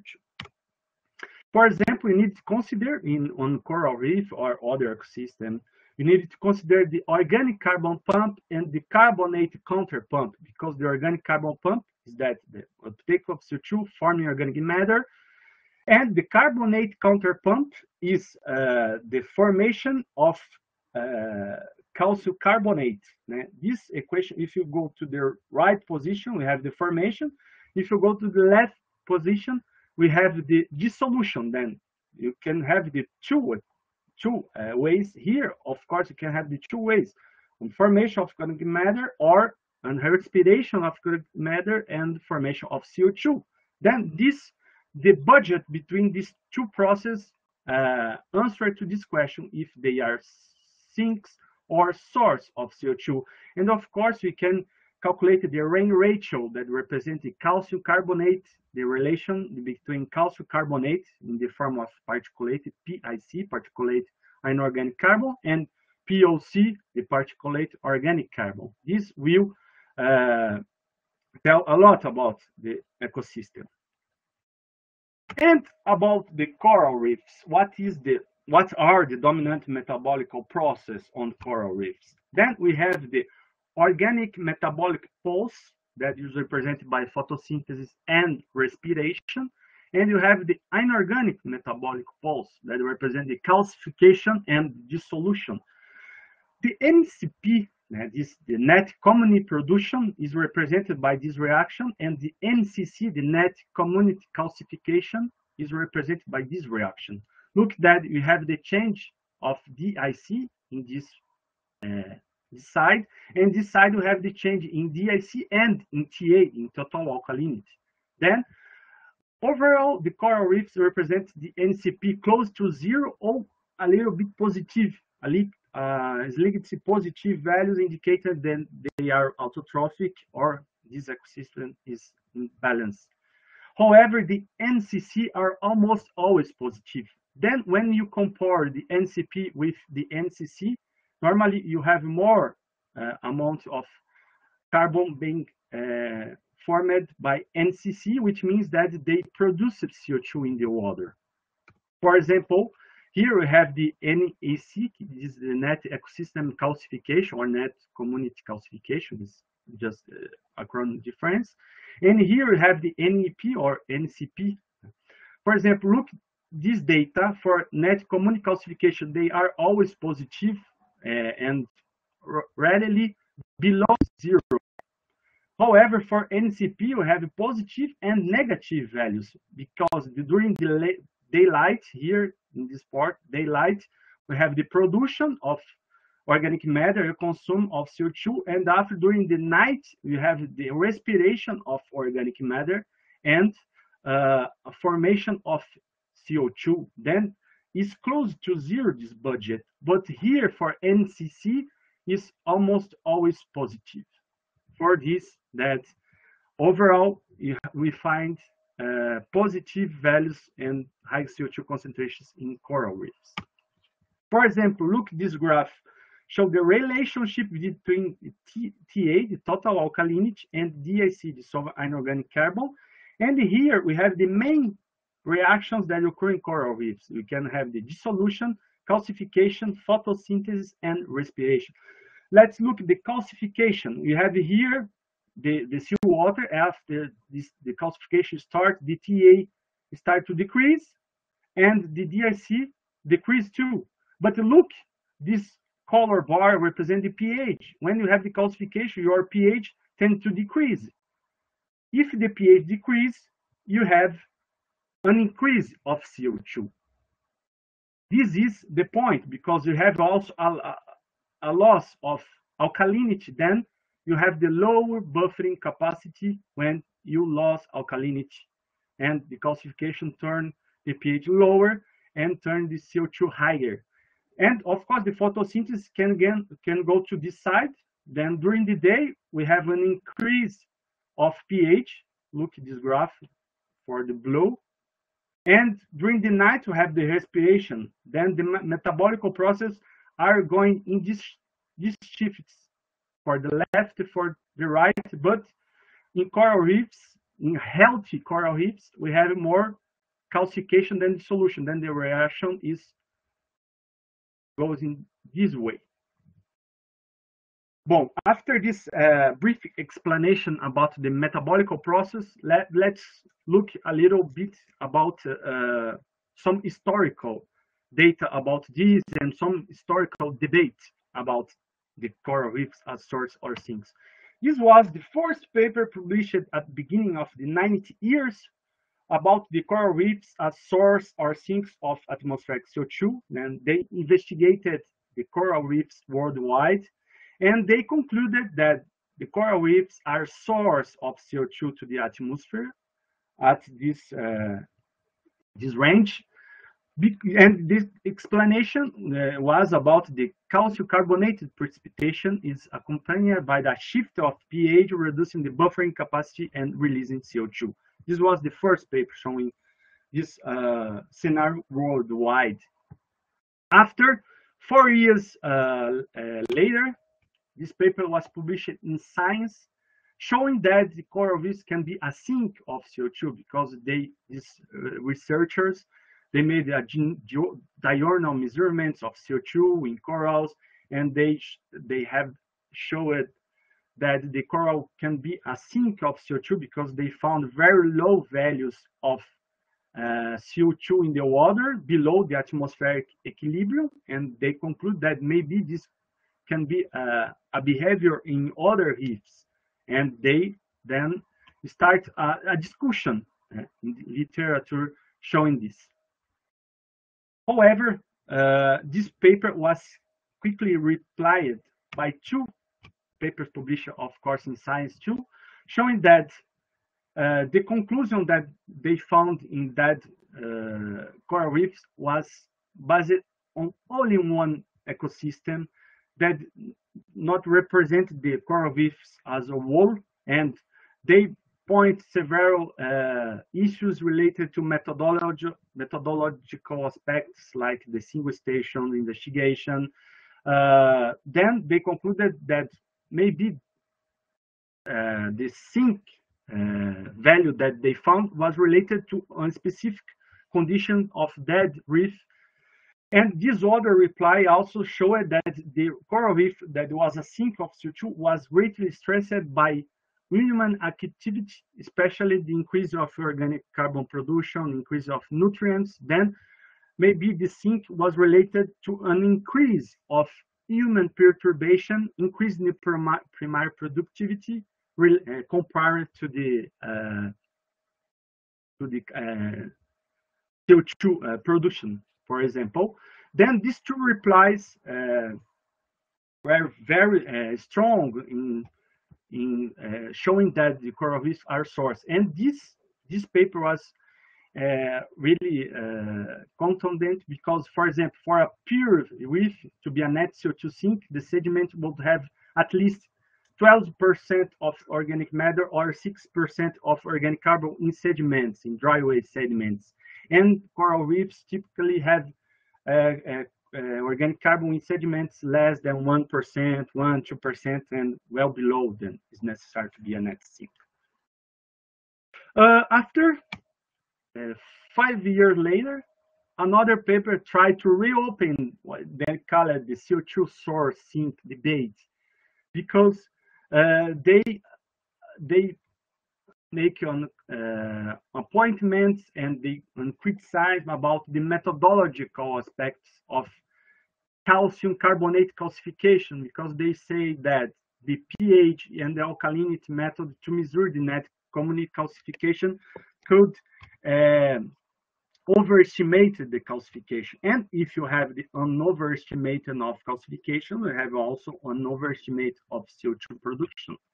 But again, this paper was replied by this other, these 2 papers were published in the Proceedings of National Academy of Science of USA, and they provided several lines of evidence of measurements of community metabolism and showed that don't have a problem with the methodological aspects. Then this paper seems to close it or partially close this discussion.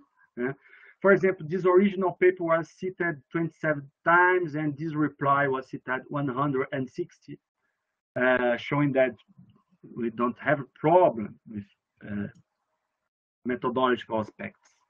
And after the publication of this paper, I could not find, for example, other important discussions about source or sinks of CO2 in coral reefs.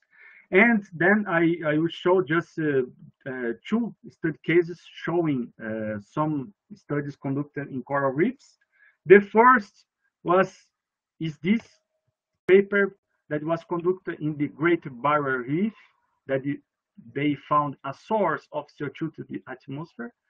The Great Barrier Reef is the largest continuous coral reef system in the world. And the system is a source of CO2. It was published just 2 years ago. And they found important organic matter production, of course, but as a whole, the net calcification was most important, and the system is a source of CO2.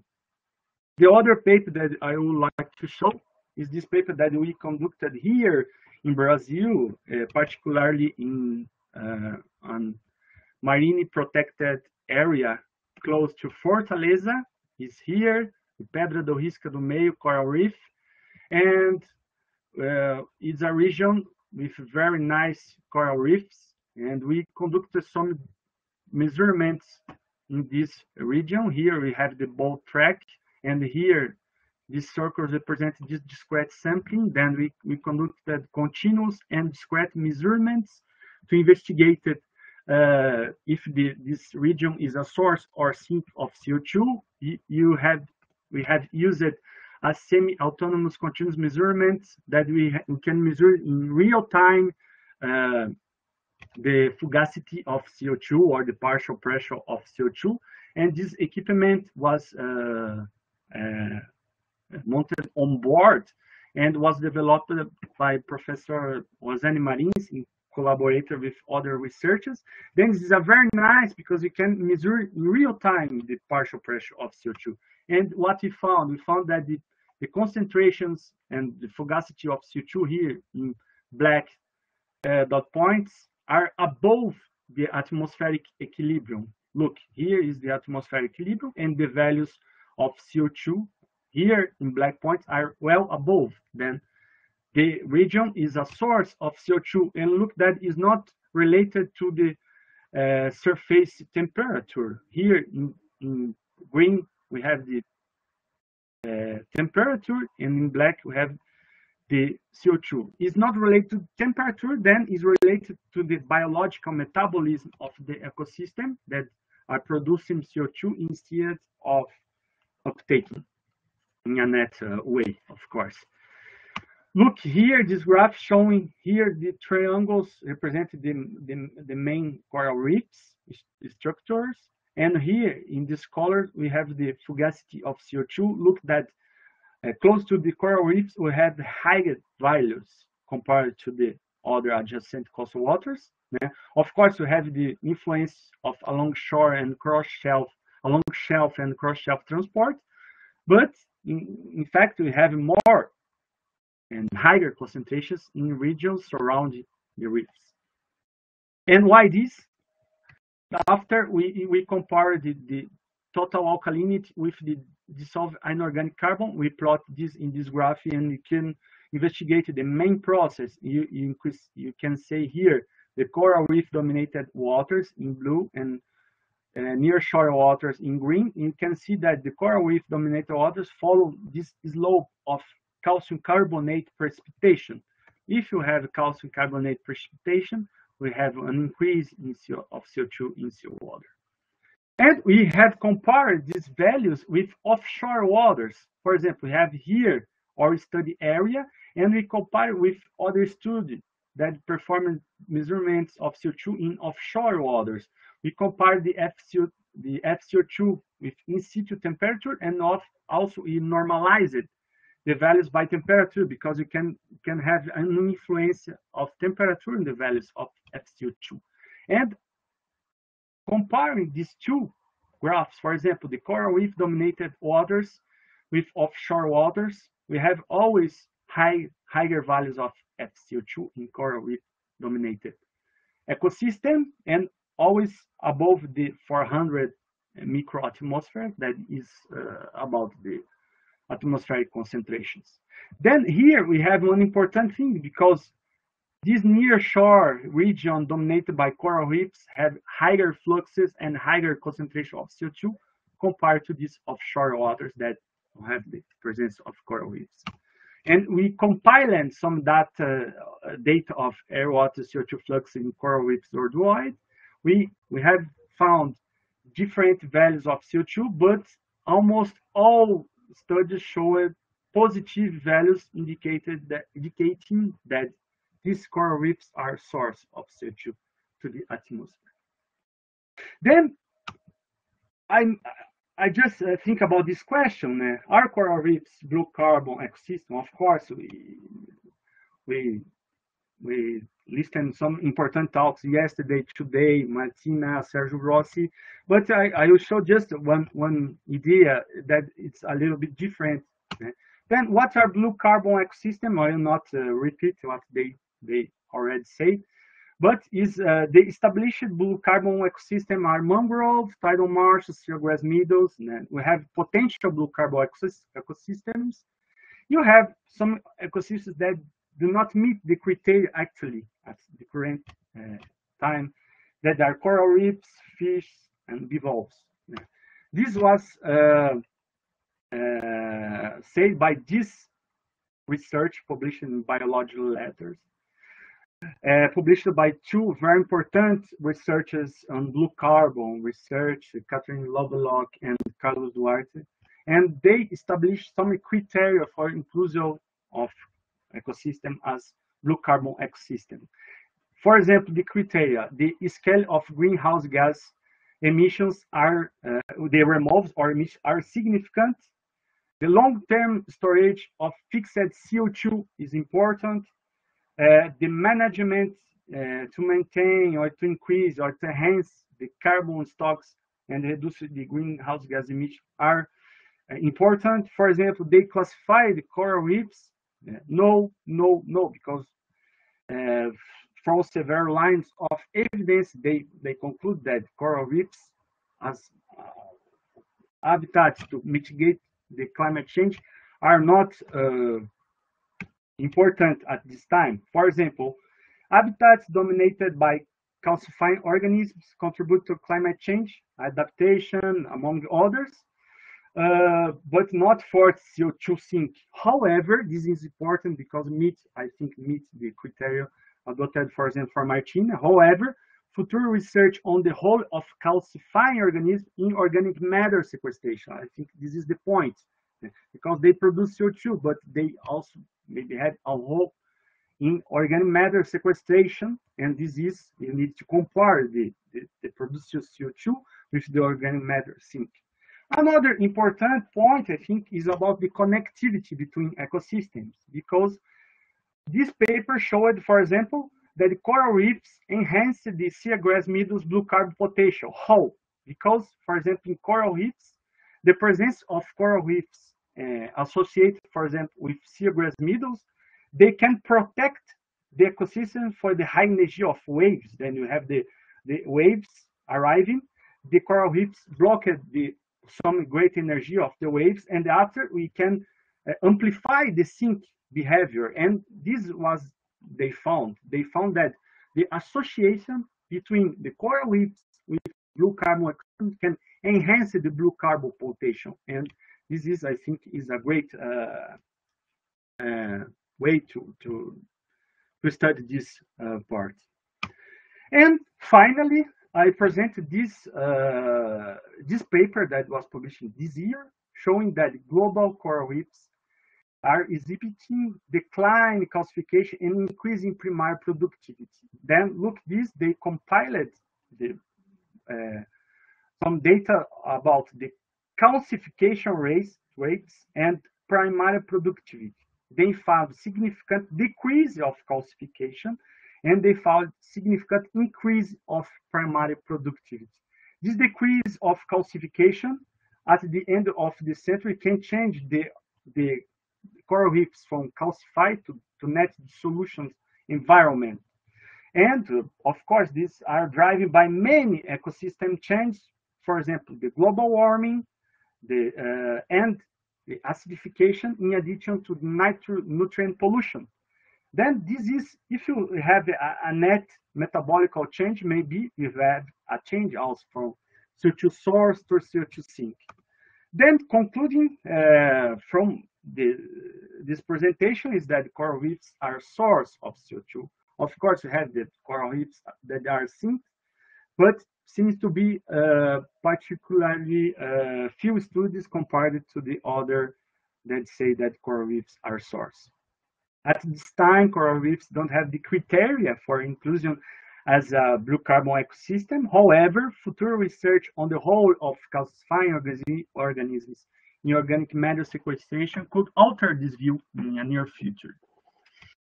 The association of coral reefs with other ecosystems, as I showed before, can contribute to amplify the sink behavior. Repeatedly and recent studies exhibited decline in calcification and increased organic productivity in coral reefs. Then maybe they are experiencing a shift in the metabolic process, and we don't know exactly what will happen in the near future. Well, despite not acting as a CO2 sink, coral reefs provide other several and crucial and really important ecosystem service that many talks of this spring school appointed, and of course we needed to conserve and etc. Then I think it's this. Thank you very much, and let's to the discussions. Thank you very much. Thank you. This was really very interesting. Well, I also work with calcifiers and, well, of course, with rhodoliths, with coralline red algae. My life is easier because they also are primary producers. So, yes. But yes, well, I invite Marcelo, Martina to our table, and I think we have time for few questions. Have you some few questions selected, Giovanna? I selected some, but I don't know if we ask separately or to everyone. Yeah, I think we can put in the table, and then each of you can maybe pick up some and start. Because some of the questions were already answered on the chat, but not everyone has the view. So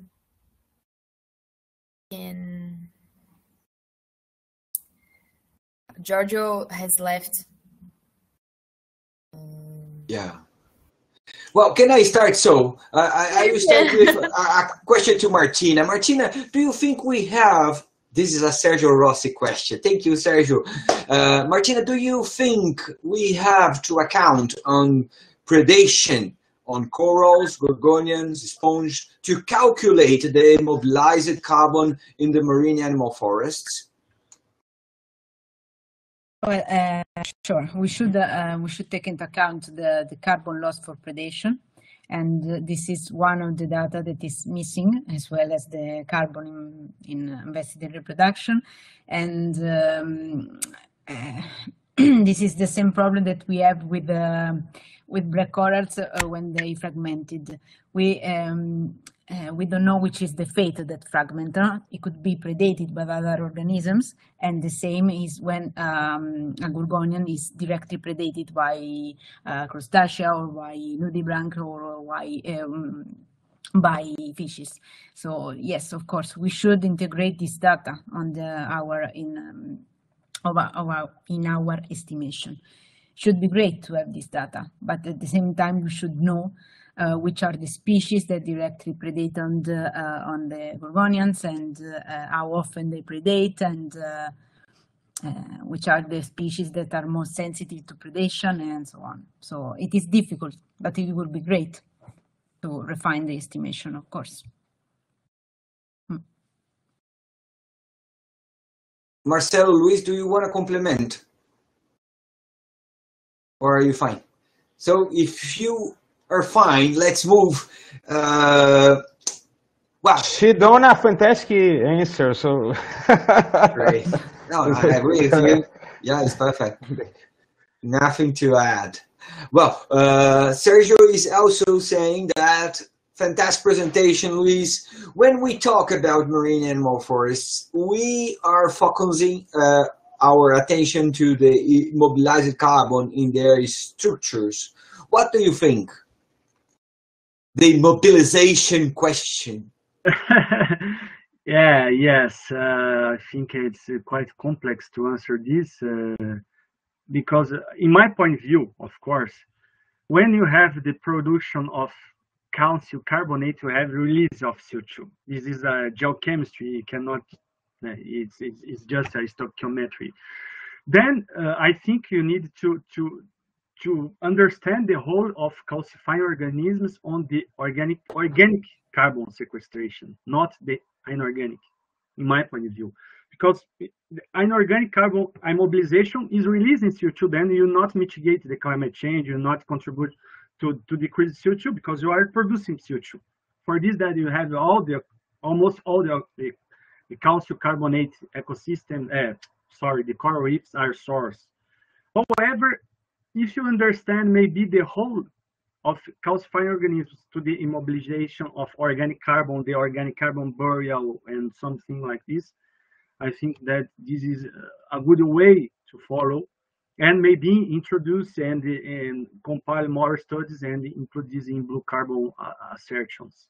I think this is what I think. Of course, we have, for example, other calcifying organisms. I think rhodolite beds, they do a lot of primary productivity and maybe are higher than the calcification. The NCP, NCC, then it's not, this is not maybe the case of the rhodolite bed, but the coral reefs, what I reading is that they are net source. But the immobilization of organic carbon in sediments maybe could be an interesting point to advance. Marcelo, do you want to add something? Do you? Yes, I'd like to add, because I believe that we are talking about the carbon immobilization on the biomass, for example. Of course, this is a short-term carbon sequestration in the biomass, but we have the reproduction along the time. And we have, for example, generations succeeding along decades or even centuries, of course, when you have a stable population. And we have organisms that are not so calcifying organisms, such as large sponges, even the octocorals, bryozoans, ascidians, and other symbiotic or not organisms. So, when you think about these distinct organisms, we have a carbon immobilization in this biomass. And we are changing long-lived forms and large forms included to simple and fast generations with a few biomass. So I believe we are changing, and maybe if we decline this population of these distinct suspension feeders, we will have more source, of course, of carbon. This may be some idea. Sergio maybe explain better, or Martina, but I believe we have some kind of neglected immobilized carbon or not evaluated immobilized carbon in this biomass. Do you understand? Okay? Yes. Yeah, perfect. It's a possibility. It's a possibility. Yeah, I think so. Like an open avenue to understand. Yeah, it's a complicated balance. Martin, do you want to add some? on this discussion? Or can we move? Just because I have a general question to end this roundtable. But please. I think that Marcelo summarized the main point that we have to quantify this carbon in immobilizing the biomass of the organisms. So this is the point. They are long-lived species, and this biomass is this carbon in the biomass is sequestered for a lot of years. So this is the main point. So I think he summarized really well the point. Thank you very much. So let me see if we have any additional questions. Congratulations to all. Are saying Carolina Braccio, I'm sorry. Congratulations to all speakers. Question: what about the recent recovery of the ozone layer? We will have an improvement for CO2 concentrations with this. What about the recent recovery? It's a good question. I don't know exactly what will happen with the recovery of the ozone layer. Really, I don't know. I don't know. Okay, Carolina, this is for me is also something new considering CO2 emissions. Well, of course, other gases have relation with the ozone hole, but just one point. I think that the emissions of CO2 are continuing to grow independent of ozone layer or not. Then the emissions are increasing, are growing, and our planet is warming, is turning more acidic. Then I don't know if ozone is linked, strongly related to this process of CO2 increase and greenhouse gas. Yeah, but let's investigate about that for this afternoon, maybe, or tomorrow morning. Then we can bring some more structured answers, because I also don't have answer for it. But I do have one question for all of you. Considering all your presentations, I think we can understand that we have very important environments, marginal ones, or very close to our way of life, and all of that are under threat considering overfishery, as we observed also yesterday, even from Sergio Rossi talk, and during the afternoon and this morning. So for especially to the students that will continue with us in the normal course, where is the impacts, or how you see the exploitation of the remaining oil reserves that we have in Brazil, especially in Brazil, because we will start a new bid next October 7th. So how you see the exploitation of oil and gas, and all the impacts, the direct and indirect impacts that exploitation of oil and gas we have on this scenario of already very threatened environments like the marginal or very shallow coral reef systems. How you see that? Some of one. I could start? Yes, please. Okay. I believe that it's not the right way to do these things. No, it's not the correct way. So we have now economy in transition, okay? We need a low carbon economy. This is the truth. It's like a train that you need to buy a ticket, okay? And this new train, of course, is the wind farms, the solar energy, the green hydrogen, the blue hydrogen, and other renewable energies. And so I understand the value of exploitation of oil and gas fields, but it's more important now to invest and apply our knowledge to exploit and do clean activities. In this case, these other kind of energies. And moreover, for example, in Brazil, we have many important tropical environments that we not fully understand the distribution, the diversity, and other things. So, if you consider some of law principles such as the precautionary principle, okay, it's not the right way to exploit these areas, because we don't know the risks and the impacts on these unknown tropical systems. I believe it's not a thing to do now in these strange times of high emissions of carbon. We already have a lot of problems. Some of you want to complement the Marcelo comment? No? But I just agree with Marcelo, because we have a lot of problems related to the exploitation, not only to in point of view of carbon emissions, etc., but we have pollution related to maybe accidental oil and a lot of kind of problems we need to point and to address. And maybe I don't know about the environmental licensing of these blocks, for example.